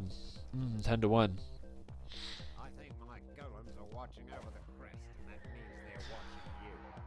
I think my golems are watching over the crest, and that means they're watching you. I'm gonna break all these breakables. Just smash this stuff here. Yeah. Remoraz, a giant centipede creature that lives in the Arctic that's immune to fire. Why? Oh yeah, is that Remoraz or Remoraz? I think Remoraz, but it definitely sounds like Remoraz. It's also, there's a lot of things that are different between like not DDO, but between DDO and the actual like Dungeons and Dragons campaign. So like as a good example, in Dungeons and Dragons campaign, docents are, and in the books and in the campaign setting, docents are not like things that give you buffs, but they're actually magic. They're like entities on their own, and the docents have like their own basically intelligences inside of them, and that's actually one of the main plot points of one of the stories.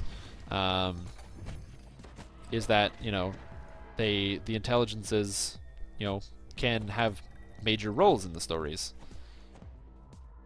but they can't actually enact that in DDO because that would not make sense. How would you have like an intelligent thing in your chest?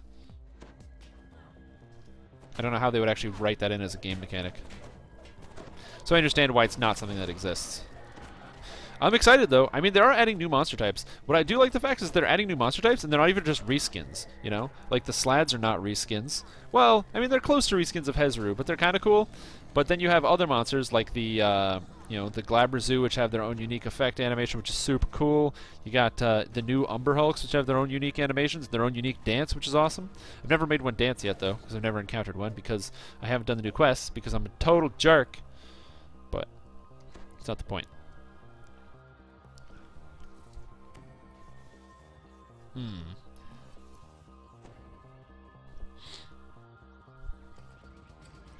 Yeah. Are there any monsters that aren't in DDO that you guys would like to see in the game? Like any monsters that you're like, every time you play a campaign, you're like, oh man, I include these monsters, or like, whether you've like seen them in books and things like that, and you're like, man, this is something that should just be in the game. Okay. So when you start stepping on traps, you can't just jump back and forth and through them. It doesn't work.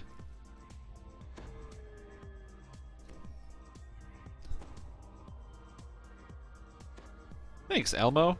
I like me too. I mean, I am pretty fantastic and great. Oh, thanks. I forgot to put the crest. Thanks, Elmo. That means a lot. DDO does not have badgers, I'll tell you that much. Lurkers above. Yeah. See, you have to understand. You might watch my stream and be like, damn, this guy is like the biggest head. He's such an inflated sense of ego. And you see, that is true. I do have a pretty inflated sense of ego, but I could have a bigger head, you know? I could use a bigger head. So I need a bigger head. So you helping me inflate my ego makes me feel very, very good. Thank you. Yeah, I just don't have my protections anymore, so I'm gonna get vaped if I step on a trap. Uh-oh. Badges would be pretty good. Alright, so it's true. There are no badges in DDO. And you know, if you're going to get yourself familiar... Oh, there's no familiars in DDO! Like, a monster I would like to see would, for sure, be Displacer Beasts. Because Displacer Beasts are frustrating and irritating. And the Dungeon Master that I used to play with always put Displacer Beasts everywhere. Just everywhere. He was like, whoa, what... You know, you guys are going into like an ogre cave. By the way, Displacer Beasts! And you can't hit them with any of your melee or your ranged. And because most of the people that played spellcasters played like these wussy, like either part rogue spellcasters, like no illusionists, so they're not doing anything. Ow, I'm gonna die here.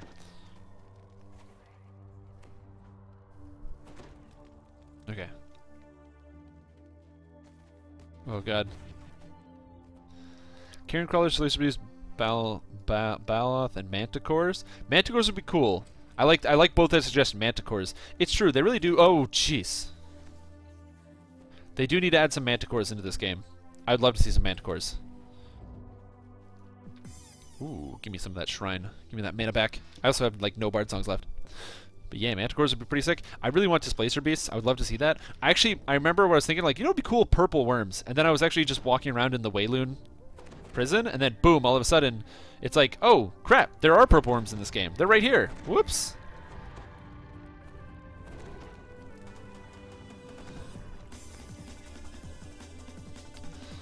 Man, this is a good remix. I don't know if I should turn the music back on, like, actually so you guys can see it. Let me see if I can do that, because this song is, like, super good. If you're like, damn, I played me some Super Mario 64, and I want to hear this song because it's really good, then I'm going to turn this on for you. This should work. Yeah, there you go. Because this one's good. Balhanath are great. They're creatures that hunt and eat drow. Well, I do like that. I do like things that eat drow.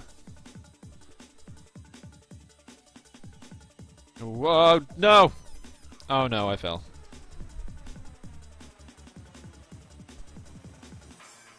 I'll be there in a second. I can't believe I just fell. I'm so bad. Oh my god. I didn't have a crest, did I?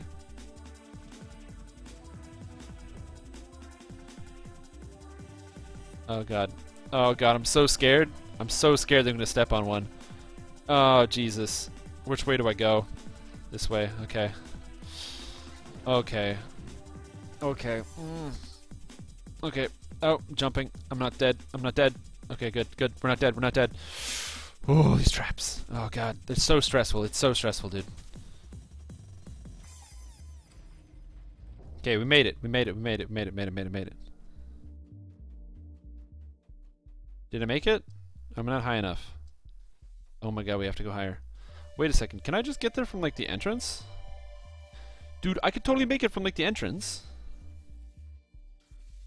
Wait a second, I can make it from the entrance. Hold on. Dim door? Whoa, whoa, whoa, whoa, whoa, whoa. Okay, cool. I'm gonna find you guys, don't worry. Intellect Devourers, Mind Flayer, Attack Dogs? I feel like I've seen that monster before. Ha! Ha ha! Ha ha! That's what I talk about, ingenuity. Knowing the maps beforehand. Alright, we need to get blown up by traps here. Check this out. Good thing my healing effect is still going. Oh, jeez. I'm still contributing. Ow! My bones. It's too bad as a bard I don't get like sonic absorption, where like when monsters hit me, I just like absorb the damage. Like I don't take damage from sonic anymore. I can like heal from it. That's one thing I don't like that's not in the player's hands, is healing from damage types. I think it would be really cool if you could heal from like as a fire sorcerer, you know, you could heal from fire damage, something like that. Oh yeah, Ettins would be cool too! I can't believe there's no Ettins in this game!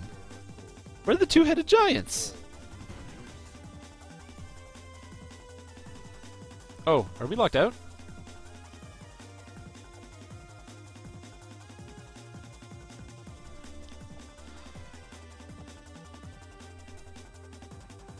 Aboleth. I feel like I know the Aboleth is like the giant soul harvester thing, right? I like Aboleths. I think. Aboleth. Should open. Nope, that's not what I'm thinking of.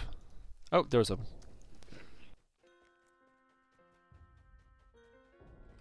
Yeah, no worries.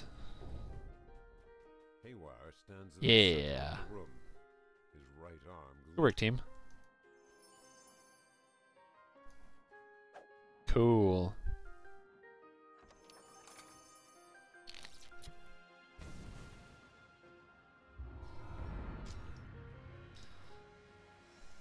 Slimy primordial fish creatures. Yeah, I see them here, the Aboleth. It's very cool looking. Like this thing that I have here. Yeah, this creature. Ah, there's a really long link that you probably didn't need. Cool. Well, that's every single level level 11 quest for me. Ooh, Dwarven Axe of Deadly. That'd be good as like an offhand.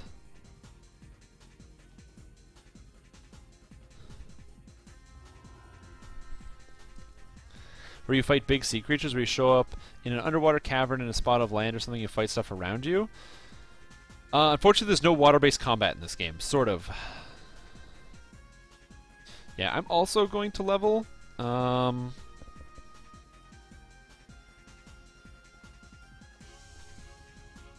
Yeah, I don't have any other level 11s left.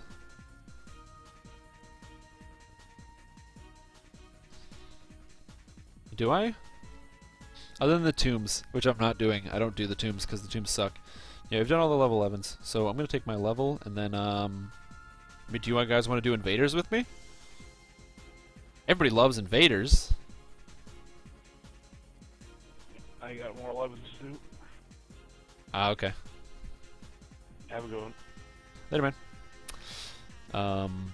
Sort of. So there's no underwater combat, so monsters, areas where you fight monsters that are around you. Instead, there is a quest called, is it Into the Deeps? I believe it's here. Yeah, Into the Deep. The serpent boss thing. Dude, that's a purple worm. That's a purple worm, my friend. And there are more quests with purple worms. If you haven't done the quest, the Belly of the Beast, I highly recommend. I'm not going to spoil it. Just go do Belly of the Beast. That's in it's level 22 quest. It's in the Underdark. And the Belly of the Beast is an awesome quest. If you haven't done it, just go do it. And make sure you read all the dialogue and everything. Like, talk to all the people, read all the dialogue. It's an awesome quest. I highly recommend it. The other quest I would recommend for you is Into the Deep. This is the only underwater combat quest in the game, and it is a completely designed underwater quest. There was supposed to be three-dimensional combat, but after what happened with like, if you've seen, what they just basically decided the underwater combat wouldn't work in 3 dimensionals, so it's still underwater and there's underwater combat, but it has an interesting flow to it.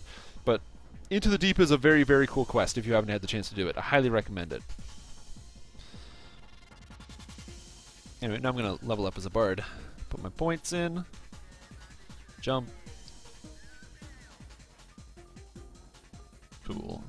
And I get a spell. I love the level 5 spells. Like, what spell am I going to take? Like, I don't know. Shadow Walk? No, that's dumb. Summon Monster 5, sure. I don't even care. I just get points. Cool. Now I have Summon Monster 5, and I'm level 14. Level 14 brings me a couple of very interesting things. One, it gives me an extra point here. I'm probably going to put this into... Oh, I have 2 extra points? Cool. So I'll probably take Poetic Edda to get 1 more Bard song, because I just like having more Bard songs. And then I'll take Weapon Training, which gives me Martial Weapon Proficiency. So I can do that. Bam. So now all of a sudden, this Hammer of Leaden Clouds, which I have, I can now equip. And I'm actually going to take off my cosmetic so I can actually see the hammer. Whoa, look at that. Yeah, Warhammer. This Warhammer is awesome because not only does it stun when I hit people, which is cool, it also gives me Sonic Lore and Resonance, so extra Sonic spell damage. I'm a huge fan of that. Lizard Men and Troglodytes. No, the difference between lizardmen and troglodytes is lizardmen are lizard people, so like the reptiles, they run your government. Like Obama's a lizard person, so that's lizardmen. And troglodytes, I guess the way you can think about it is lizardmen are lizards and troglodytes are closer to amphibians. So troglodytes like dank, dark, water-based places, so they can constantly keep their skin hydrated, but they also have like a horrible stench. Oh, Rock already got it for you. Oh, I didn't even think about spell wards. Oh, that makes sense. Well, I'll take it next time. I'll get more. I'll get more 5th level spells. I have some on my monster now, so I guess that's fine. Bam. Do I have another level 14 item? Yeah, I do. The Ghost Waking Cloak, level 14. So just put this on. Bam. Ghostly. Now I have 34 charisma. Charisma, whatever you want to call it. It's pretty good. Cool. It's not bad. So I'm going to re-grab my ship buffs real quick, and then I'm going to do invaders. Let's swap this over so people know what we're doing. Invaders. So 11. I'm going to make sure I go type here. Make sure we're doing invaders. Everybody likes invaders. I'm doing invaders, one, because I need invader tokens, but also because it's a fun quest. Everybody likes invader tokens. Or, sorry, invaders. I don't know how this character is going to fare in invaders, because I don't have a death block item. I'm going to get destroyed. But yeah, like I said, the lizard people are the like I said, the lizard men are like the thing that run the things that run the government, and the troglodytes are like monsters that are covered with like slime and they have a stench. Like I said, do you think of troglodytes more like being like more amphibian like, where they live in like swamps and in places that aren't as nice, whereas lizard folk are not quite the same. Lizard folk can kind of just do whatever. They're less restricted, you know what I'm saying? It's probably an item to equip when I hit level 14. I just don't remember what it was. And now I can actually, because I don't have any other items, I can put this Voice of the Master back on. Because I don't have any other trinkets. Sonic Absorption 20%. Insightful Diplomacy. Ring. Thought I had a level 14 item. Necromancy Focus. That seems wrong. Huh. I'm just going through my items slowly. Because that's what you guys like watching, right? You like watching somebody going through their items slowly? Yeah. Content. Oh, Evocation Focus 3. Cool. Here we go. So now my shout has a DC of 37, 38 while buffed. That's not bad. 38 at level 14 DC? I will take it. I will take that buff. Alright, we're going to go do invaders real quick. And then that will be my last quest for the day, likely, just because we're getting close to the end. You know, I don't want to say that. I don't want to say that because, you know, I want to stay here and stream forever. But I can't. One, because I have like a real job and I have to like do things during the day and stuff, so I can't just stream here forever. You know, got to pay damn bills, and also because there's other people that stream on the same channel as well. However, if you're like, damn, you know, I've had a good time watching this Strim Jim fella. He's got a good. I like the cut of his jib. He's got an interesting head on his shoulders. I mean, I do use Head and Shoulders. It's nice, but if you're like, man, I'd like to see this more of this guy, just slightly more, just a little, like maybe 11% more. That's actually an option. I do have my own Twitch stream that I'm going to advertise right now. Bam! Check it out. Look at that. Did you know you can actually follow me on Twitch? You can go to this link right here, and you can see me streaming when I'm not actually on this channel here. So that's pretty cool. It's a pretty cool stream. This guy Strimstream, and he's cool. And then also you can follow me on Twitter to see what I'm doing or when I'm doing things. I post on Twitter. I wouldn't say frequently, but sporadically. And then if you need to reach me, streamtom@gmail.com is my YouTube and like social media email thing. So yeah, that's how you do that. Some of my cleric. I don't know if I can solo this without Melina's help. I think we're going to get trucked by beholders, but we're going to find out. So I'm just going to leave the cleric here in case I need help. I'm going to do a full buff, though. Full buff. Yeah. So we'll see what happens. Ironclad Maulers, pretty cool. Basically, it's dire bears and armor. I like that. I've already talked in length how much I would like for there to be... welcome. Just stepped inside. I've already talked at length how much I think it would be cool if there was like cosmetic effects for animal forms. I would love cosmetic effects for animal forms.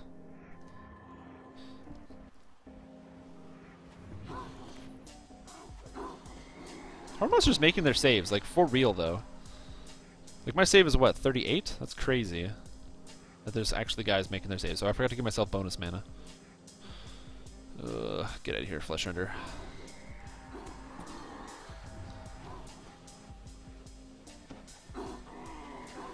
Oh, he's making all his saves. Oh, he's making all his saves. What a badass. Okay, cool. So what we do here is we're going to stun the Beholder.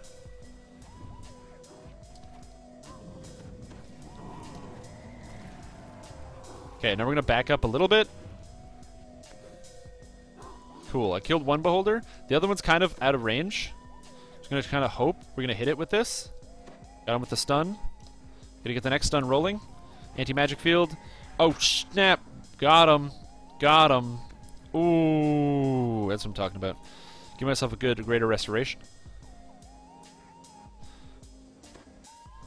Badger, wolf, or bear form. Alright, so now we're going to use these greater restoration scrolls. I'm going to fail repeatedly, but that's okay. I'm going to greater heroism myself, and then I'm going to continue to fail repeatedly. Oh, no, I got it. Cool, we're good. And because we're gonna give Yakon this pure fighter. What a beast, he doesn't give a shit. I'm just gonna get the buffs going. Oh, don't worry, I have greater restoration. And bard songs don't go away. Also, I put some points in the war chanter stuff, so my damage bard songs are good for you.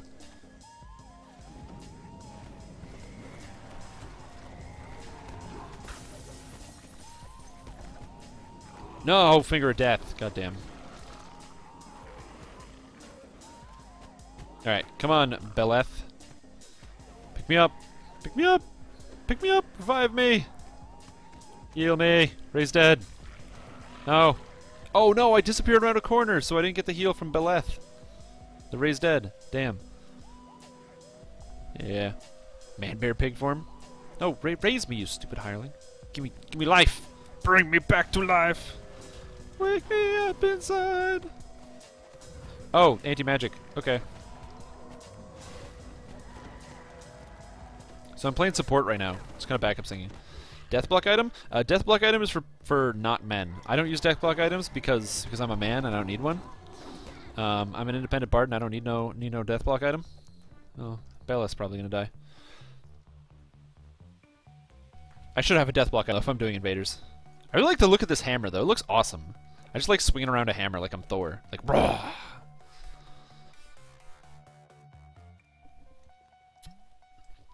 Sona, what are you doing?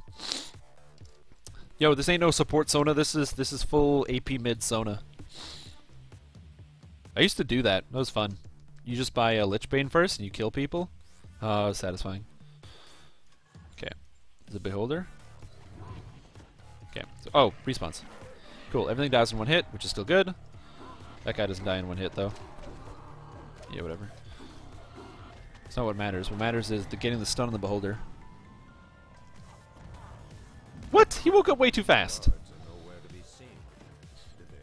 I don't have DJ Sona because I didn't like it. I thought the skin looked dumb. I have Arcade Sona though because I like Arcade Sona. Bear in mind, I don't play League of Legends. So this is just me. I don't play League of Legends. The game sucks. Ooh.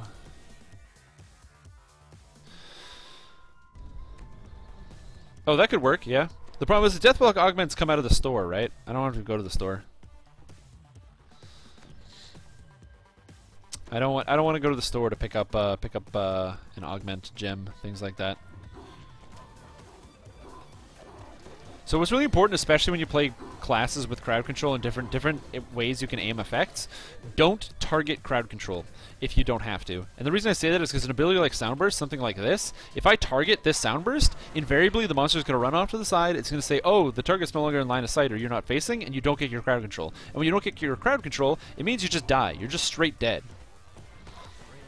You don't land your crowd control, your character dies. So it's very important that you land your crowd control whenever possible.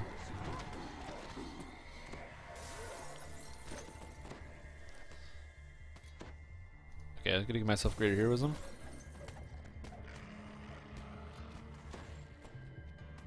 Just tell me if you have any negative levels, because I can remove them.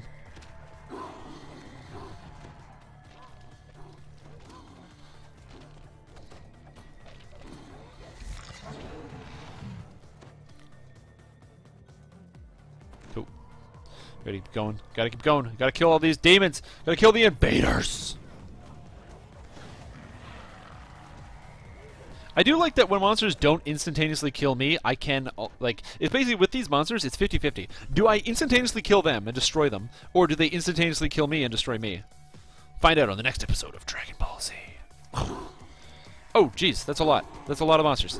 Oh, jeez. Oh, God. Bolly, billy, dilly.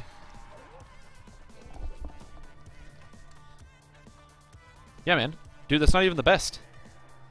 I hit for 11-17 today. See, that's what I told you. The title is not, like, incorrect. It's actually really, really completely accurate. Oh, God. Uh-oh. It's hard to read. Elf Bard. Yeah, man. Shout's a good spell. The way you can amp up your shout for like super stat padding purposes is you start off with the sound burst first. So go up to these guys, give them the sound burst, breaks a spell penetrating, they both fail. 11-23 right there. Oh god, I can't not face this. Get out. No, don't make your save. What? How does it make a save? It's 38 fortitude save. I'm level 14. This is why people hate DC casters. What the hell, dude? Oh, this is the best bard NA, 100%. Like, there's no better bard. You can't play a better one. Like, that's just a true fact. People, like I said, people will play these, like, dumb swashbucklers, but let me tell you something. You know what swashbucklers, like, don't do? Like, I'll tell you what they do, and that's be dumb. They be dumb. That's something they do. I'm gonna die. I'm gonna die right here. Goodbye. Goodbye, world. Oh. Maybe I'm not dead. Oh, I'm not dead. Never mind. Let's just rage everybody. Whoop! Alright, can I pop around this corner and get the beholder? Got the stun! Ooh! It's all about gotta get that stun. Yeah, bro. Just wait till I actually have good abilities. No! Irresistible dance! It's irresistible! My dancing, it's so good! My dancing is so good, it's irresistible. That's why my character just has to dance. It's too good. I'm coming. Ugh, clear out that room. Again, that's one of the reasons that I really enjoy using. Oopsie. I really enjoy using the bard spells. Pretty much nothing's resistant to it. Oh my god, will you stop it? 90%, and I failed twice in a row with Use Magic Device.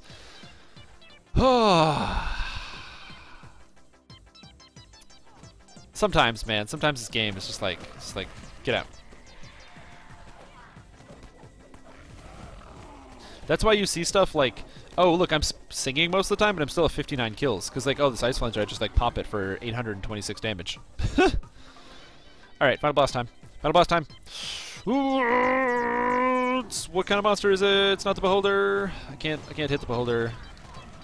Gonna go for the full group stun. Is it the Ice Flanger? It's Tharcool. I want Tharcool's Claw. I want Tharcool's Claw. Cool, good work, everybody.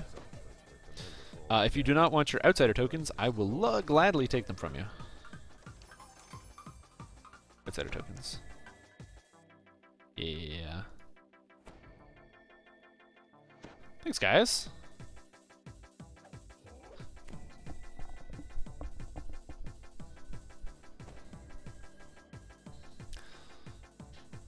Cool. I'm gonna take a bit of a break here myself, so I'll catch you guys around. I'm talking to the guys in my party. Please understand. I'm talking to the guys in my party. So I'll leave that group. Impulsive 96 reconstructed buckler of negative resistance. Too bad I don't need negative resistance. Golly gee willikers. I'll take the trophy. Alright. Well, guys, it is now 9:59. We are reaching the end of the Strimstream. I'd like to thank you guys for watching. I hope you had a wonderful time. If you liked my stream and the things that I did today, please feel free to give a follow to the stream here on the DDO stream. I'm here every single Monday from 7 until 10 o'clock, a schedule I don't foresee changing anytime in the near future. However, if you're like, dang, I cannot get enough Jim Jam, please go ahead and follow me on Twitch TV. It's a good idea. You can see all sorts of stuff like the Crazy Super Bard, and you're like, man, this build is like so good. I might end up writing a guide for it. We'll see. I'm having a lot of fun. I'm going to see how it fares in Epics, though. I feel like getting your shout all the way up to 25 D6s is like too good. So I don't know how I'm going to amp the crits, though. That's my only question. But we'll see how that goes. Anyway, it's been a slice. It's been fun. And I'm glad you guys hopefully had a fun time too. We'll see you around, and have a good night, everybody. Bye-bye. Bye, bye, bye, bye, bye.